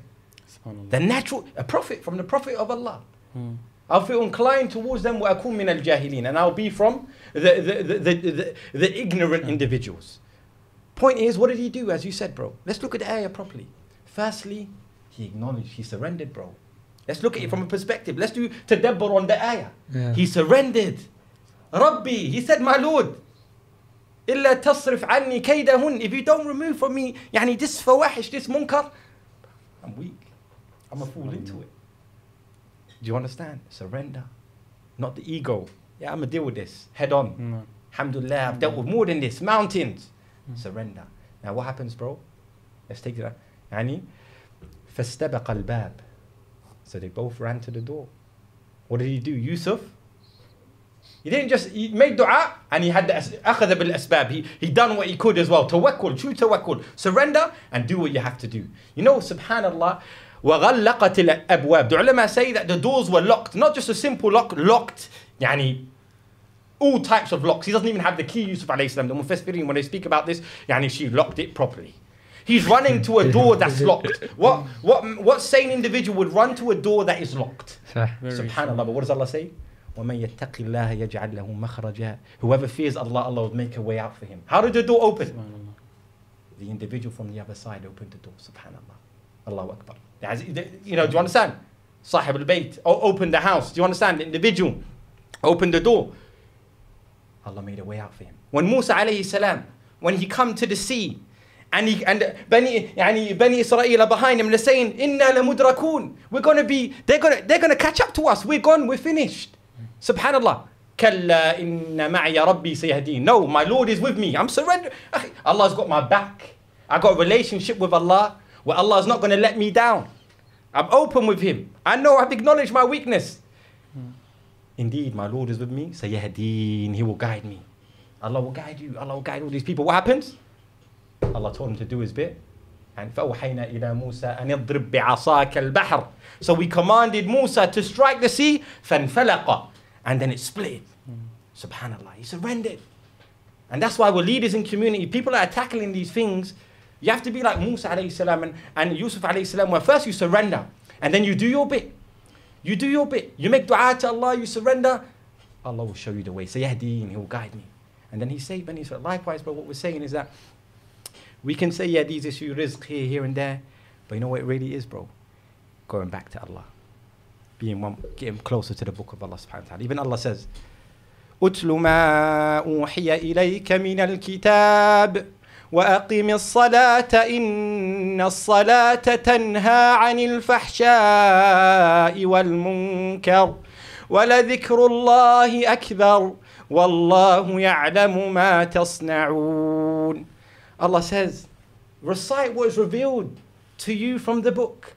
Have that relationship with the Quran. And then Allah says, build that relationship with the Quran. وَأَقِيمِ الصَّلَاةِ. And establish the prayer. That bond, that sila, that connection between you and Allah. That joins you and Allah Azza wa Jal. Subhanahu wa ta'ala is your prayer. Indeed, the prayer forbids one from indecent and immoral evil actions. Subhanallah. Subhanallah. So really when your salah is on point, when your Islam means to you, I'm going to take every day as it comes. I know tomorrow I'm in my grave. I know I might have a lot of hopes, I might be family planning, but I know what I'm going to do strategically. I'm going to take every day as it comes. And I'm going to take it gradually. And I'm not going to let shaitan, يَعِدُهُمْ وَيُمَنِّيهِمْ. Allah says, He promises them, yeah, you're going to live, you're going to be rich in the future. وَيُمَنِّيهِمْ. And He gives them false hopes. Yeah, don't worry, you're going to establish that house back home. You're going to have for example, your mortgage here, you're going to have your house paid off. وَمَا يَعِدُهُمُ الشَّيْطَانُ إِلَّا غُرُورًا. But shaitan only gives them deceptions, deceives them. That's why you take every day as it comes, bro. When we take every day as it comes, and we build that relationship with Allah, and we know, and we surrender, and we understand, then alhamdulillah, you taste real iman. Then alhamdulillah, you can start dealing with issues because you know you're not alone. You know you're not alone. You know that you have. And that's why, bro, you're saying surrender. What does it mean? What do we say whenever we hear the adhan? Speaking about prayer. La hawla wa la quwwata illa billah. There's no might, no will except with Allah subhanahu wa ta'ala. And then the verse goes on to say, bro, وَلَذِكْرُ اللَّهِ أَكْبَرُ. The dhikr of Allah, the remembrance of Allah is greater than any pleasure, attachment that you can have in this world. Be it pornography, be it alcohol, be it anything. The dhikr of Allah, the remembrance of Allah that you have with one, that relationship that you have, trust me, you ain't going to find nothing like it. Trust me. Get millions, get billions. People commit suicide, they have this wealth. Nothing's going to be like that. And then Allah says at the end of the verse, to keep us in check, وَاللَّهُ يَعْلَمُ مَا تَصْنَعُونَ. And Allah knows what you do. Yes, you're going to have ups and downs. Life is full of hardships. Life is full of turmoil. لَتَرْكَبُنَّ طَبَقًا عَنْ طَبَقٍ. Allah says you'll go from hardship upon hardship. Who says that this place is full of joy and na'im? Obviously what we're trying to say is that You know that you're going to have weaknesses. You know you're going to have good days, bad days. Surrender. Remember, Allah is Basir, Khabir, watching us. And then we deal with the problem with the help of Allah subhanahu wa ta'ala. Sorry, bro, man. You know, I kind of go deep in. And, right. you know how it is, so you've been with me. So Just wanted to add on that. Is that okay? Yeah, 100%, man. Basically, as Ustad mentioned, right? Even a lot of addiction recovery programs say this is any addiction is a misinterpreted yearning for God, right? Even non-Muslim programs. So that person who is drinking alcohol and is an alcoholic, right? Really and truly, what he's looking for a relationship with his Creator, the Source, right? That drug addict is looking for Allah, right? As crazy it may sound, but this is what's going on, right? Even that porn addict, he's looking for Allah. Why? Because Allah says in the Quran, "Ala bi zikrillahi tatma'innal qulub," right? Verily, in the remembrance of Allah, do hearts find rest. Saying that nothing else, right? No pornography, no drug, no money, nothing will give you that, sakina, that contentment that you're looking for, other than your connection, your relationship with Allah subhanahu wa ta'ala, right? And it's other than that, it's just like, you're pouring into a glass, and the glass has a hole, right? It's just leaking out. The only thing, and that's why they call it a God hole, that God hole that every one of us have inside of us, and that can only be filled with God, with Allah subhanahu wa ta'ala. And touching on what Ustaz said, that, see, where does all, right, we know now the problem is pornography, addiction, whatever, but that's the symptom, right? The cause is the underlying issues, right? And where does all stress, fear, anxiety, depression, where does it come from, right? It comes from this disconnect with Allah subhanahu wa ta'ala. And this is what we try to teach in the program, to have this relationship with Allah where, your will is aligned with Allah's will, right? What's the meaning of a Muslim? To submit your will to Allah. So again, going back to, when I say wake up in the morning, right, hand over your day to Allah and live with Allah, aligned with Allah's will. It's only when we have a problem with the will of Allah, with the qadr of Allah, that we will go into our own problems, right? Our fears and our anxieties and our, negative thinking patterns. But you want to develop this relationship where you start off your day with Allah and you develop that relationship with anything that happens during your day, right? May Allah protect all of us. Ameen. But if you get into a car accident, قدر الله وما شاء فعل, right? Someone dies from your family, right? قدر الله وما شاء فعل. Meaning that I say these things because this is another cause for relapses. Brothers mentioned when there's a death in the family, when emotions become unbearable, life gets tough, and then Allah is the solution, but they're going, is this misdirected, place? What if there's people listening who, after this podcast have decided, I'm going to make a step to make a change, but they're not at the level that we're discussing. They're not at the level where you're talking about brothers who have made a change and then they've relapsed. What about people who are at the beginning of that journey? What do you advise those people? What do you mean, as in the beginning of that journey, in that they've never, it's never been something that they've even broken away from, or maybe it's not even been something that they've deemed like a serious thing, that there's a problem, and now they're listening to the podcast and going, "Well, I have that problem. I didn't realize it was a problem. I didn't realize I was addicted." So that at the very beginning of that journey, it reminds me of a story of one of our coaches mentioned on Facebook. He said, so there was this young man, I believe he was Muslim. He had a problem, right? He knew, pornography is coming in the way of his life, right? Pornography addiction. So he went to some counseling sessions, and there he met people. He met people who have been to prison because of sexual assault, right? He met people who have been divorced because of sex addiction. And he thought to himself, I'm not that bad. These guys are way up there, right? And he saw recovery, right? He saw the fruits of recovery. He was sober for about 6 months, and he left recovery, right? Stopped taking care of the issues. He came after 5 years, and I believe he got caught watching child pornography or something. He was divorced. So he had all the problems that these guys had, right? 5 years down the line. So that's what we're trying to say, Akhi. When I deal with youngsters, we get youngsters as young as 13 contacting us, but we can't really, legally, we can't really help them, I guess, much, right? But, again, we try to, put stuff on social media, on a YouTube channel, whatever, to educate people. But what I would say is, I don't want these youngsters to go through what these people have been through, right? Do you want to go through that divorce? You want to go through losing your kids, being caught watching pornography, losing your career? There's many brothers who have said they failed years of university because of this problem. It got in the way. Do you want to go through the suicidal thoughts, getting into drugs, right? Because basically there's detrimental effects as well. So when someone is at the beginning of an addiction, they're probably the most fragile. And generally from an Islamic narrative as well, when there's a problem, you address it when it's there and then, as in a sense where if you're exposed to it, and then you should deal with it, you know, at the most urgent time possible, isn't it? As soon as possible. So remember, there's ripple effects to everything. As we were saying, bro, like someone, early stages, I'm not married. Shaitan might come to him and say, yeah, well, you're not really deep in it. Do you understand? You're just maybe starting here. But remember, Shaitan takes us on a journey. You know, he doesn't. Shaitan's got time. Yeah, he's got time, bro. Very He's patient. got, matter of fact, on that point of time, you know what Allah says? Allah says about the لَأَقْعُدَنَّ لَهُمْ صِرَاطَكَ الْمُسْتَقِيمِ صِرَاطَكَ الْمُسْتَقِيمِ, that I would surely sit on your right path and I'll wait for them. If you're sitting, are you tired, bro? If you're sitting, you're relaxing, you're chilling. If you're standing up, you might feel a bit tired, but when you're sitting, Allah, لَأَقْعُدَنَّ لَهُمْ, I will sit down on that path, meaning I ain't going nowhere. I'm relaxed. I ain't going to feel fatigued. I ain't going to feel anything. I'm in a position where I could be here forever. Point is that, yeah, so there's a journey that he takes you on. And you know, and if we don't address it as soon as possible, as you said, bro, these things, then they affect your studies. As a young child, you're not married. Then you're not married, but they affect your studies. They affect your productivity. They affect you. Now you become lazy. Now you become potato couch. May Allah protect us. Now your parents become upset with you. Yeah, your parents become upset with you. They're probably like, do something with your life. And you're feeling as if like, you understand? You're feeling a bit hopeless. So what does that mean? Anxiety, depression. I'm a useless individual now. What does it lead to, bro? These other thoughts come in. Do you understand? So that's what I'm trying to say. Generally, everyone needs help. Rasulullah sallallahu alayhi wasallam needed help. The Sahaba helped him. The Ansar were called the helpers of the Rasul sallallahu alayhi wasallam. The Messenger of Allah Muhammad sallallahu alayhi wasallam requires help. The Rasul sallallahu alayhi wasallam. Who are we to think that, you know, I don't need help? We all need help, bro. So that's why it's important that if someone's going through it for the early stages, then we say that even if, you know, it's not My Tazkiyah, even if it's just your local imam, you know, even if it's just someone that you can open up to, that you know is sincere and wants the best for you and is not going to, do you understand, give you the wrong advice. Bismillah. And that small little step, Allah sees that goodness in your heart, as you said, and Allah, inshallah, will make a way out for you, bi'idhnillahi ta'ala. You know, the brain is a record of the past. That's what they say.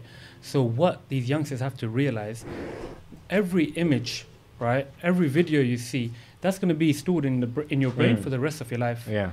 You will be able to think of that image or that video you've seen when you're maybe, you know, 70, 60 years old, right? So it's very dangerous because, you know, I was reading an article on cannabis addiction, right? And they're saying people who tend to get into, you know, drug addiction or smoking weed at an early age, you know, when their brain is developing, you know, there's that plasticity aspect of the brain, right? You're just, you know, you're going through adolescence and your brain is developing and it's making its pathways and so on. So if you've now been watching pornography, your brain has become hardwired to this. You have pathways that now built into your brain, hardwired. Many hardwired pathways. And what happens is there's other studies where people with pornography addiction, they have lower stress response, right? So because they're used to this immediate gratification. So tough exam, let me go watch pornography. Problem at work, let me go and escape. So they're not dealing with life as it comes, right? So they're not developing emotionally, right? So there's this emotional instability. They're not developing emotional intelligence.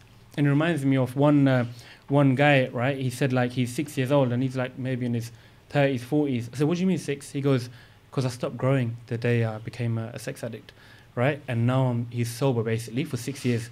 And he goes, emotionally, I'm now 6 years old. Because that's what happens. When a person, you know, goes to drugs, goes to pornography, you stop dealing with life. And your response to life becomes very weak, right? And another thing I want to mention is that you have to realize, right, you are not your addiction. Talking about the shaitan, you have to realize that, you know, you are not your thoughts, you are not your addiction. You have to realize that you have these entities within you, right? The qareen, its mission is to misguide us, to destroy us. So everything we go through, this qareen has a lot of experience, has a lot of knowledge, like you said, from beginning of time, right? And it specifically, it knows you, it's been with you, right, for a very long time. And it's not going to leave you until you leave this world, right? So it has all the tricks of the trade. It knows what made you know, what made you slip, what made you go towards this, what made you sin, and so on. So you have to realize you are not your addiction, right? Learn to separate the two. Because why I say this, because a lot of brothers, right, they mention these abhorrent, intrusive thoughts, right? I'm seeing men, women as sexual objects, feeling bad, right? You know, seeing someone on the road and I can see them, you know, as an object. This is something that's going to happen. Because if you're watching pornography for hours on end every day, your mind is there's going to be this pornification of the mind taking place. Hardwiring, as you said. Yeah. And you're going to start to view the world through a sexual filter. But you have to realize that is not you. I say this because you have to learn to detach from the inner addict, right? And look at things constructively, logically. It's like, you know, a physician or, you know, a doctor operating, you know, doing heart surgery, for instance, right? Yes. You know, if that doctor gets emotional, right, with the patient, he'll probably kill the patient.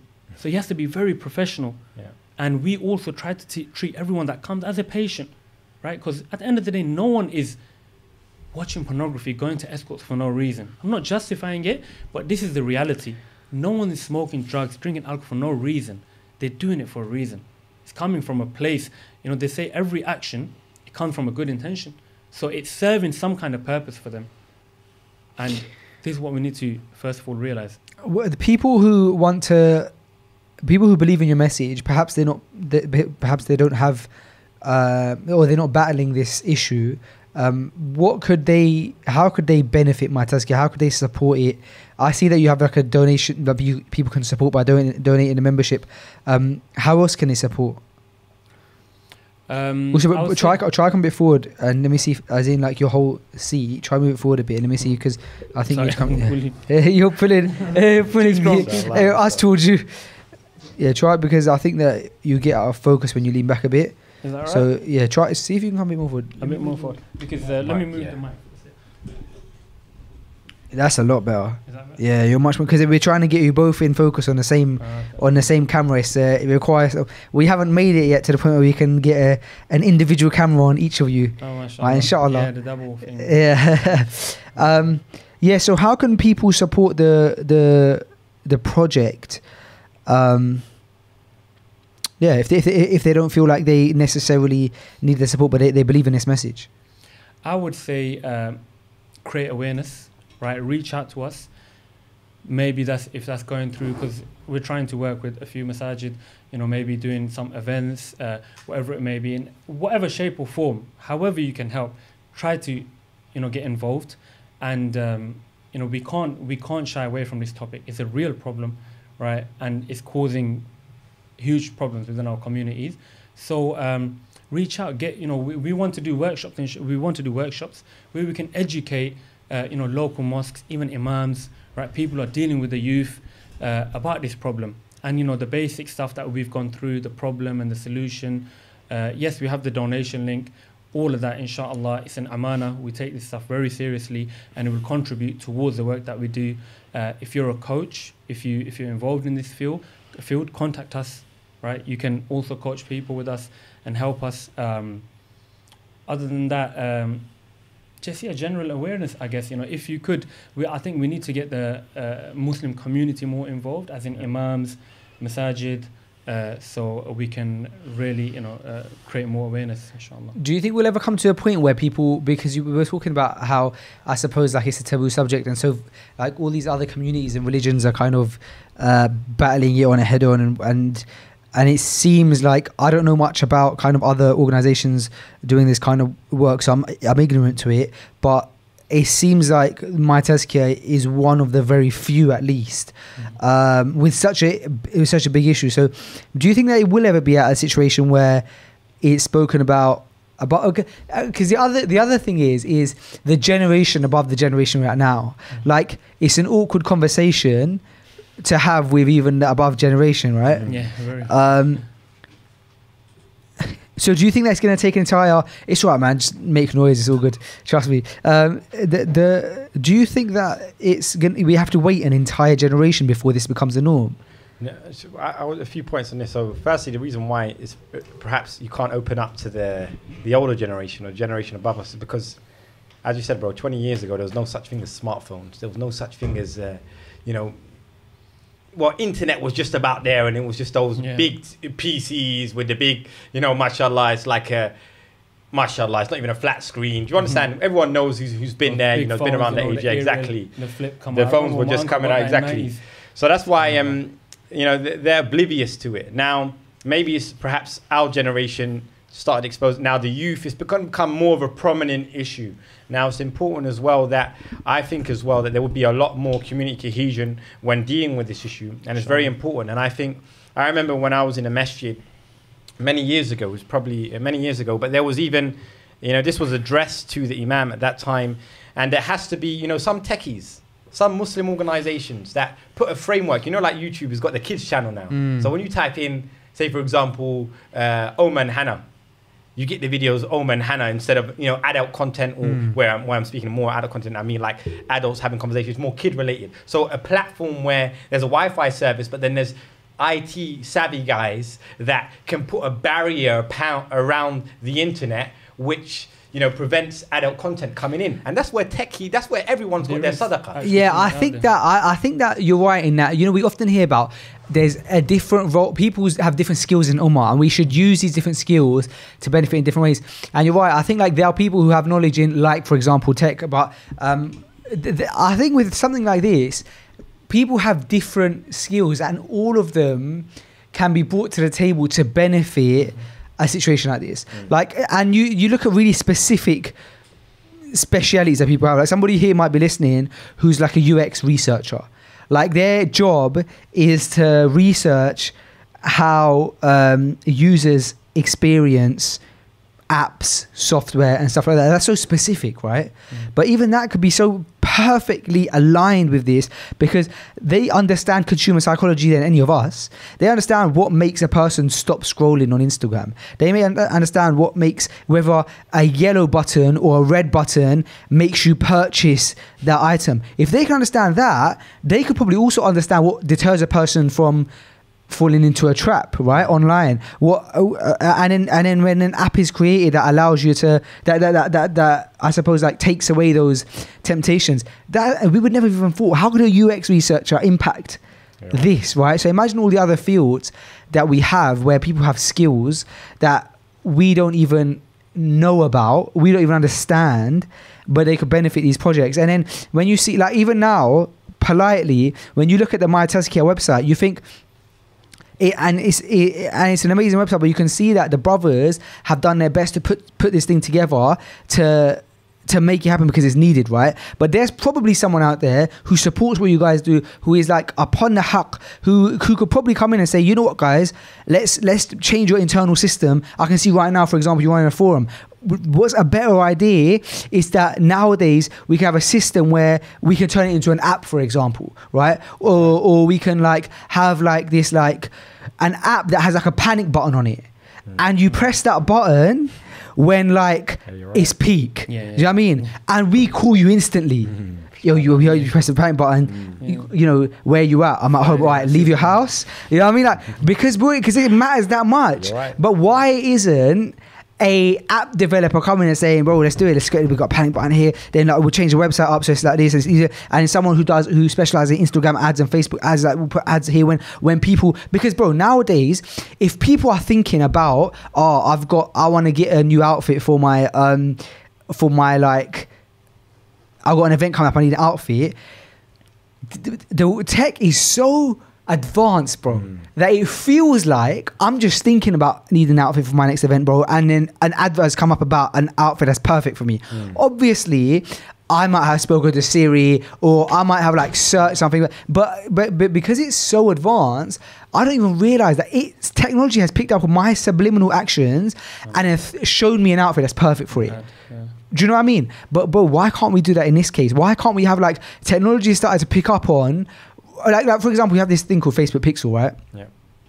What the Facebook Pixel does, as far as I'm aware, is, do you know how, for example, you might be on ASOS trying to find an outfit, and then you think, nah, I'm not interested, bro, and then you're scrolling on Instagram and that exact outfit has been advertised to you. that's because they've implemented things like the Facebook picture or things like Google Tag Manager, right? Cookies. Yeah. But why can't we have the Islamic equivalent to Google Tag Manager, to Facebook Pixel, where they clock you're starting to search things that are getting a bit out of the comfort zone, and they just show you up My Tazkiyah, or they say, "Hey, we noticed." Bro, just like Apple will give me a notification when they're like, "Hey, no, you know what?" Like for example, you know the iQuran app. Yes. On a Friday app, you get a notification, hey, we noticed it's Friday and you still haven't opened up the app to read Surah Al-Kahf. How amazing is that, like, kind of concept, right? That kind of thing. Or Apple will say, hey, you've used your phone a lot today. Take a break. Or your watch. It goes, you've been sat down for a while, stand up and stretch. Bro, look how clever these things are getting. Bro, trust me, there are Muslims. But I know people in these companies, right? These, like, some of the world's largest companies that are in like the big boy positions, and they're Muslims, bro. Allah increase them. And they're Muslims. And I was shocked, bro. One time I heard one brother, he was talking to me, and he said, one of the guys who listens to one of my friends, he listens to Freshly Grounded, and he was one of the founders of this specific company. And this company is a company that probably all of us use, right? And I was shocked. I didn't even know that the founder was a Muslim. Wow. But the point is, you don't know who's listening. You don't know who's... But that person, may Allah bless him, maybe he believes in the Freshly Grounded project, right? But like, and we could do with help. Do you know what I mean? But maybe he just didn't realize that there's a situation where like it's open to that. So my point is that all of you don't know who's listening. There could be brothers and sisters listening now who could actually benefit the My Tazkiyah project now, but they need to take it from having an idea to saying, you know what, I've got this idea about this panic button. I can make it happen. On that point as well, subhanAllah, that's why we're here. Let's be honest. My Tazkiyah is here not just to help, the victims, those suffering, but to reach out to Ummah. It's a problem. We need your help. We need your expertise. Let's take it on as a community. Let's take it on all together. And that's why, as you were saying, bro, like everyone has their skill that Allah has blessed them, that they give sadaqah. Sadaqah is not just given in charity. Someone who's a heart surgeon, his sadaqah, like Little Hearts, we've raised for these causes. The doctors that we fly out with that perform those life-saving heart operations, bro, that is their sadaqah. That is there back to the community. Likewise, someone who's a tech-savvy individual that can put these boundaries in place or make such, infrastructure within the tech, mindset. Then this is what we're saying that we need to address as a community. Like even myself, bro, I've never been on a podcast. It's a third podcast, but I do a charity work. You're smashing it. No. It's a worthy cause, because it's a worthy cause. I speak about worthy things, and I swallow my weaknesses. Likewise, bro, I've come here today with even same with Abu Musa. He's never been on a podcast. He's never been exposed before in a sense of that. But it's an issue. We have to come out here and deal with it, and that's why we're saying we're reaching out, My Tazkiyah, to all of the Muslims that can support. Reach out. Let us know how you can help. Our infrastructure, the program that we have from a tech perspective, from your, maybe got a PhD in psychology. Of course, we have, done a lot of vigorous studies been put into the program. But everything, challenges are coming left, right, and center. New obstacles, new pit holes. We need to address them. We need to be up to date. So that's why we're saying as well. This is why we're here, bro. We wouldn't be here for alhamdulillah, for no reason. Do you understand? Yeah. Do you know what, on that point, I know this is completely separate, but I just remembered a WhatsApp message I once received, right, from a brother. And he sent me a WhatsApp message, and he was talking about this question that was asked to this scholar, and the scholar replied, right, something like that. But it's the quote that I found powerful, and he said that, he said, this scholar, said, I find that the time I commit the most sins is when my belly is full. This, in the sense that he said that, and I would never have related it before this. He said that when I satisfy one desire, it makes me want to satisfy more desires. Like I've satisfied desire of food, and actually that shocked me because, bro, how often do we satisfy the desire of food? Probably like sometimes, maybe every day. Bro, how often is it like, bro, you know what, I'm just really craving this thing. Bro, I'm guilty of going, you know what, I'm craving this thing, let's just jump in the car and do a drive-through. Why not? Which is fine, bro. But what you've done there is, if you take the food aspect out of it, you've satisfied the desire. You've got, I fancy this, let's do it. And it's like, right, it's easy to satisfy a desire. What's the next one? Akhi, that shocked me. That really benefited me, man. What is, you're dealing with the same parts of the brain. Right. It's another thing. We make sure we emphasize people's diet, people's sleeping routine, and it's all to do with, for instance, the brain chemicals, right? The dopamine, for instance, right? Dopamine, you get, you release dopamine when you have a chocolate, when you eat, when you might drink a fizzy drink, when you exercise, endorphins. Likewise, when you're watching pornography, you're having intimacy, you're also releasing these hormones. So they're all interrelated. You get it? And people do mention this, and that's why I recommend that people really, be careful with the caffeine and sugar intake. A lot of recovering addicts, they will quit caffeine and sugar because they say that it, seems to trigger the same part of the brain that deals with the drug addiction.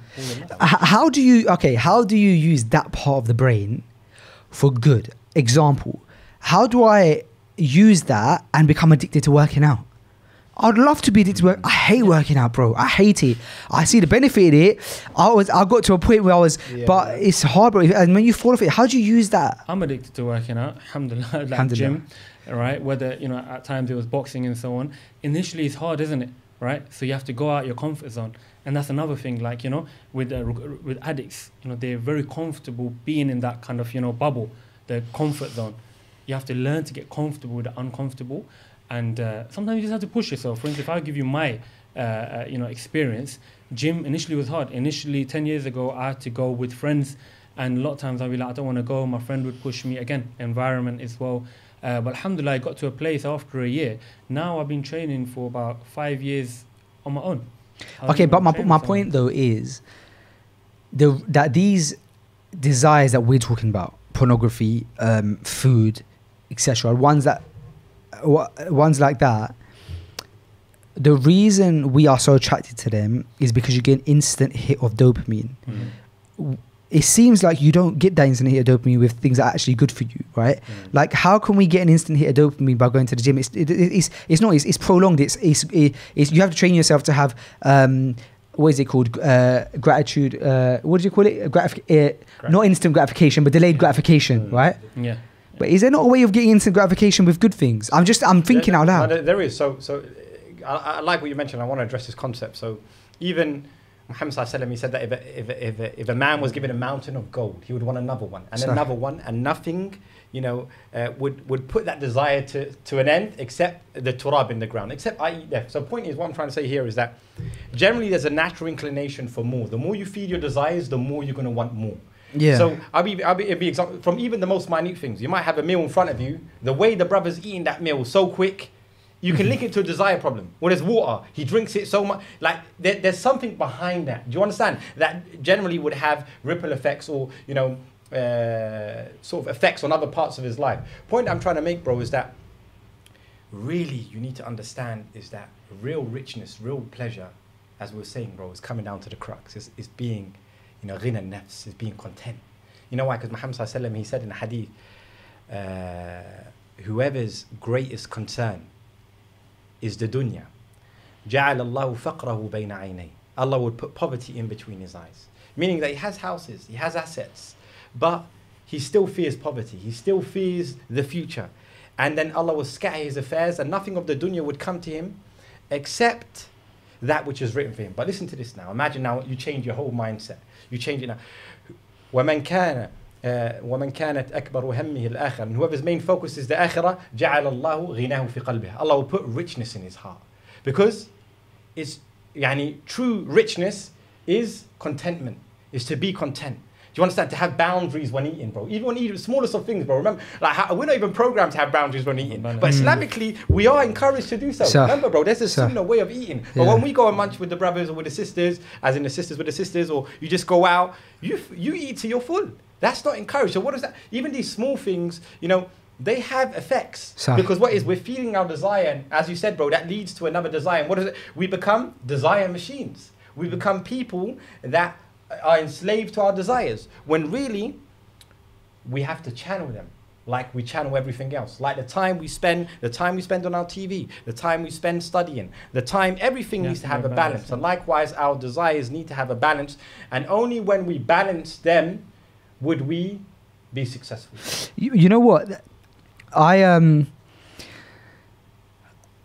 a few weeks after Ramadan, right? Maybe a few weeks after Ramadan, I started, or maybe the beginning of August, I started the diet, right? Which was there were certain things that were not in my that I'm not allowed to eat, right? And I gave myself one day. It's just like typical. You give yourself one day cheat day a week, right? And at first it was difficult, and now I've become addicted to it to the point where if somebody was now when somebody offers me like something that I would love, right? It's so easy for me to turn away from it now because I've built up momentum, right? And also I know that there's a day where I'm going to be able to have a bit of it, but also it's not really that. It's more so the momentum I built up. I built up a habit now, and I'm enjoying the fact that the discipline is addictive, right? However, my point still remains that it took me maybe 1 week to go, well, I've done a week, now I can do 2. And then 2 weeks, now I can do 3. But I still didn't get that instant gratification. I didn't reward, I'm saying, is there a way we can I don't know, do psychologists say that there's a way you can give yourself a little win at the end of a day, or like give yourself a reward for the discipline? And then can we relate that back to this? Like, because I'm sure that you can go, all right, I've been sober for a week, I can do 2 weeks. I've done 2 weeks, I can do a month. I've done a month, I can do 6 months. I can do 6 months, I'm close to a year now. I've done half a year. But there's still no instant gratification there. I'm just trying to understand the psychology. Is there a way we can do that, program that? Or is it just that nothing great comes easy? To be honest, I don't know if Faisal Abu Musa wants to mention something. Sorry, but do you want to mention something, bro? Before? Do you know what the reality is, Akhi? Look, you acted, right? You acted, and you started this diet and so on, right? Right. Which was difficult at first. It was difficult, but you acted. Sometimes we just need to act, and the feelings follow, right? We can't wait for the feeling to be right to act. Because if that was the case, Akhi, then I might not be praying. I might not be going to the masjid, right?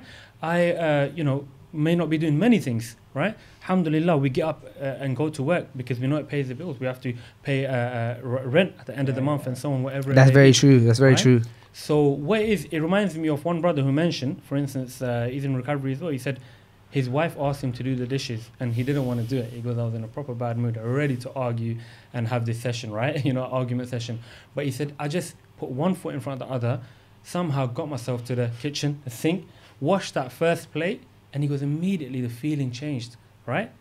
And he goes, I started, the feeling changed and I felt happy now. I was just doing it, right? So sometimes you just have to act and the feeling follows, right? We never wait for the feeling to act. And secondly, like you said, one day at a time. Recovery, we emphasize this. You can't say, because a lot of people have this mentality, I'm not going to act out for the rest of my life, right? Swearing to Allah, I'm going to be sober for a year. I'm not going to act out in Ramadan. I'm saying don't even promise tomorrow, right? Yeah. Don't even promise Allah, because you can't promise. What you can do on a daily basis, one day at a time, promise Allah that I will today work towards my recovery. I will do my recovery actions, and only you can keep me sober, Ya Allah, right? So having that one day at a time mentality, alhamdulillah, a lot of brothers see results. They mention this when they join recovery. They say, it's one day at a time thing actually gets me. That is what's going to get you 10 years down the line, 10 years of sobriety. You're still going to be that one day of sobriety, right? Could I mention something, Faisal? Yeah. So even emotions have to be channeled. When I'm stuck in traffic, I want to put my leg down on the gas, but that's going to cause more harm than good, right? So generally there's this concept that we have to understand that emotions have to be channeled, desires have to be channeled. Matter of fact, 100%. The hellfire, as the Rasul ﷺ taught us, is covered with desires.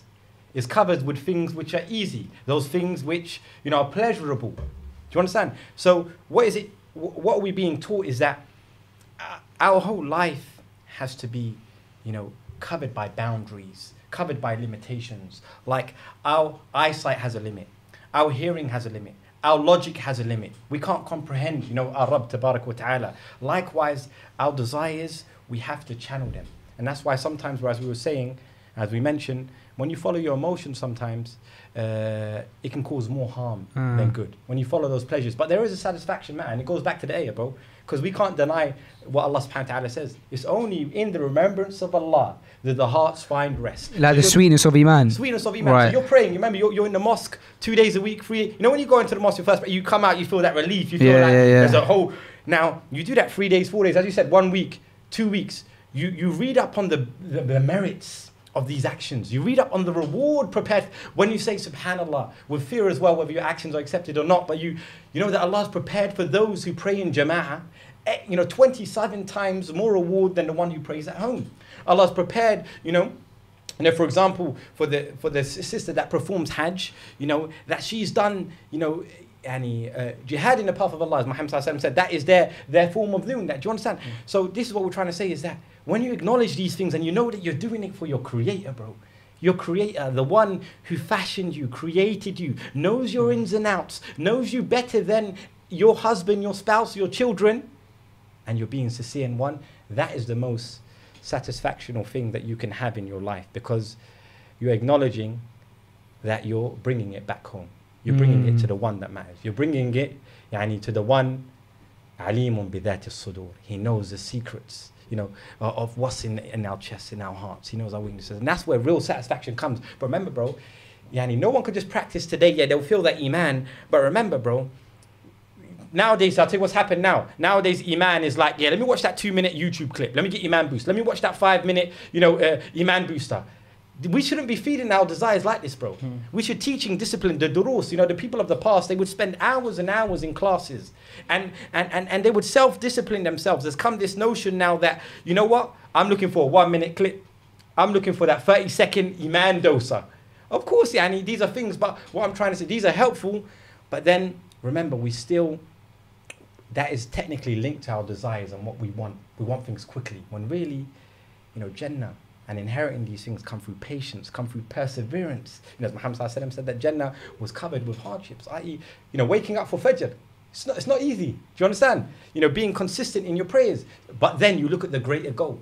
You see that your desire, that pleasure that you've felt for 10 seconds or 20 seconds, when you go like, subhanallah, in Jannah, that's eternal. Wow. In Jannah, that's forever. It's not, and it doesn't give the effect of after feeling, guilty or feeling like I need more. Then you be like, subhanallah, the one that created Jannah said that there's na'im, everlasting happiness, and joy. Then you're like, you know what?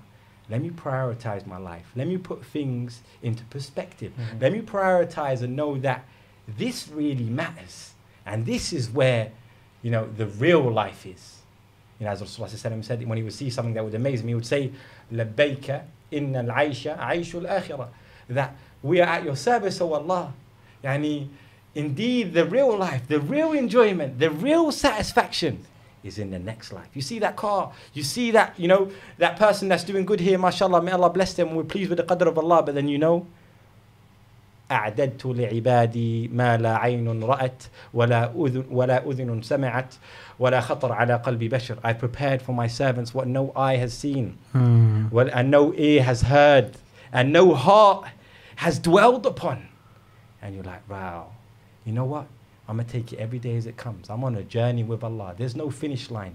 You just started practicing today. Don't think that the one who was practicing 10 years ago is better than you. No, this is your qadr. This is what Allah decreed for you. And there's no finish line like, I've learned this much knowledge. No, there's no finish line. You're on a journey, and the most important thing of the journey is not that there's a finish line, but you die on this path. Someone could be practicing for their whole life. Last moments of life, they slip up. They slip up. And that's why if you're thinking, you know what, I'm not like so-and-so. I've gone through madness. I've gone through trials and tribulations. No, Allah understands you. Allah feels you. Allah understands what you've gone through. And what's important, you might not be a qari like that individual. You might not be an abid like that individual. You might not know Arabic like that individual. But you're taking every day as it comes. And the most important thing is, you want to die on this path, grateful to Allah and thankful and helping all of those around you, be they Muslim, non-Muslim, address issues, and just providing pleasure to the people around you, bro. I remember Ustad Jamal mentioned that, sometimes, for example, like your Quran lesson, your Quran lesson's been cancelled this week or something. Yeah. And you couldn't make it for a genuine reason. Like, for example, your teacher is on holiday, right? Makes sense. Like, you wasn't going to do a lesson. Yeah. Or there's a wedding next week in your family. You can't make that lesson, for example. He was mentioning that sometimes what it can be is that that's the excuse that has, or that's not the excuse, but that's the reason that's been presented to us to make it look like that's the reason, but the real reason could be because of a sin you've been stopped from going to that Quran class. Do you see what I'm saying? Like, it could be that even though, like, to you it's logical, like I was never gonna, to you it's like I was never gonna go to it because the wedding was always then. But that was the thing that the wedding could have, if the wedding could have been another day. Do you know what I mean? But the point is that perhaps our sins can, and I find that motivating, man. I think different people are motivated by different things, but I find motivating knowing that I could, like this concept of why are you transgressing your own soul, like that hits me differently, because it's like, oh man, I've got to submit this surah on Sunday or whatever it could be, whatever. I'm not specifically speaking about Quran memorization, but it could be like assignment, a deal that you got going through that it's looking like it's all going down. You just got you got waiting for the contract to get signed, and it could be me that by transgressing against myself loses that, because and it's only I've done it to myself. I find that quite motivating, man. Perhaps that's wrong. Perhaps I should be it should be easier for me to be motivated by like Jannah, for example. But for some reason it helps me contextualize that in many ways, like there could be negative effects to me gossiping, backbiting, whatever it may be.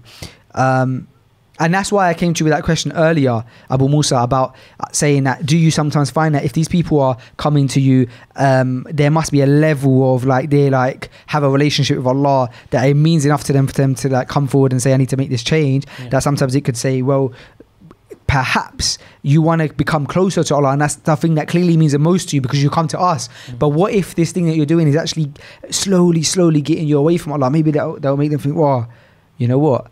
That's true. I value that too much. I don't know, but I do agree that one of the things that you mentioned when I said that was very powerful. You said that at the time of the addiction, the addiction ignores that, which is very powerful. Yeah. Let me just fix your camera. But carry on. You can be heard. Yeah. So basically, akhi, about you mentioning, what Ustad Jamal said, right? You have to go back to what Allah tells us, right? Allah says something may be good for you, and you think it's bad for you, but it's actually good, right? And something is good for you, and you think it's bad. Allah knows, but you know not, right? Meaning that it's all going back to the entities within us, right? Allah says shaitan is your enemy, open enemy, so treat him as an enemy. So we have to be aware. And they say one of the biggest tricks the shaitan is pull, convincing man that he doesn't exist. And that, if you were to think about it, how many times do we remember that we have this entity within us that wants to destroy us? And those racing minds, racing thoughts, right? It all comes because you're only going to sin, right? When you're in a state of discontentment, or you're uneasy, or you're irritable, and you're restless, and you're not in a state of peace and contentment, and you're not in this relationship with Allah. So what we have to do, actually, we have to stop judging everything and anything that's going on. And again, try to develop this relationship where you're submitted to the will of Allah, right? Because many times, like I'm sure you can relate, akhi, I'm sure you can relate, right? So all of us, we may have gone through things that at the time it seemed terrible and very bad, but so much fruits came out of that thing that happened, right? And then we became grateful for it a year down the line, 2 years down the line, alhamdulillah. So it's very important to stay out of that mind, because this is where the addiction, if you were to talk about addiction, the addiction lives in the mind, right? I want to I think that one of the cameras is starting to play up because we've had it on for such a long time. I think it's been about 2 hours, alhamdulillah, which has been amazing. Wow. Yeah. And it's felt like a much shorter amount of time. But so I want to let's round up, and inshallah the camera remains for it. Let's round up by having a direct conversation with the one who is listening right now and wants to make a change for the positive. What's your message? And any of you two or both of you two can reply, inshallah. I would say reach out. Don't let the problem grow. Addiction thrives in isolation, right? You're alone, you're with your nafs. You're with the qareen, right? And you're going to be with the inner addict, right? Reach out to brothers. And, in a wise way, get out and reach for hope and start solving this problem. That would be my advice. think as well, yeah, similar thing. I mean, acknowledge your weakness, acknowledge that Allah subhanahu wa ta'ala is the only one that can help you resolve this problem, and that you have a Lord that is well aware of the problems that you are going through, and that don't think for 1 second in your mind that no one knows the struggles I go through. You have a Lord that knows you inside out. He knows the deepest secrets that you have that no individual knows, and His door is open. As you know, Muhammad sallallahu alaihi wasallam, he said in a hadith that, you know, the door of Tawbah is open, you know, until the sun rises from the west, for example. Or not only that, know that Muhammad sallallahu alaihi wasallam said that Allah said that if my servant comes to me walking, I come to him running. Initiate that process. Allah says, فَاذْكُرُونِي أَذْكُرْكُمْ. Remember me, I'll remember you. So what we're saying as well, and I'm reiterating the point that Abu Musa mentioned, is that let us deal with it as a community. Let us deal with it face on. Let us tackle it and understand the ills and the consequences of what this has done to our society, our youth, our married individuals, you know, to people in their work life, people that had ambitions, prospects. And let us take it on with the help of Allah subhanahu wa ta'ala. Go ahead. Okay, just to give some practical tips, yeah, of course, right? of course. Basically, obviously, first of all, I was saying about reaching out, right? That's the main solution, being part of a recovery community. Secondly, the surrender aspect, right? Don't try to use willpower anymore. Connect with Allah. Hand over your day to Allah. Hand over all the temptations, struggles to Allah. Thirdly, remember, you are not your addiction, as I said, right? You are not your addiction. So separate the two and start dealing with the inner addict like it needs to be dealt with. Fourthly, change your routine, right? Because your routine, like I was mentioning, it's fueling the addiction right now.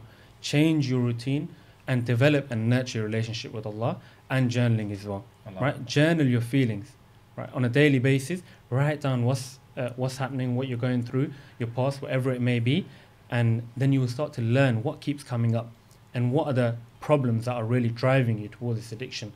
So those are some practical things that everyone can implement, inshallah. And ultimately, it all boils down to our relationship with Allah. So we need to work on that on a daily basis.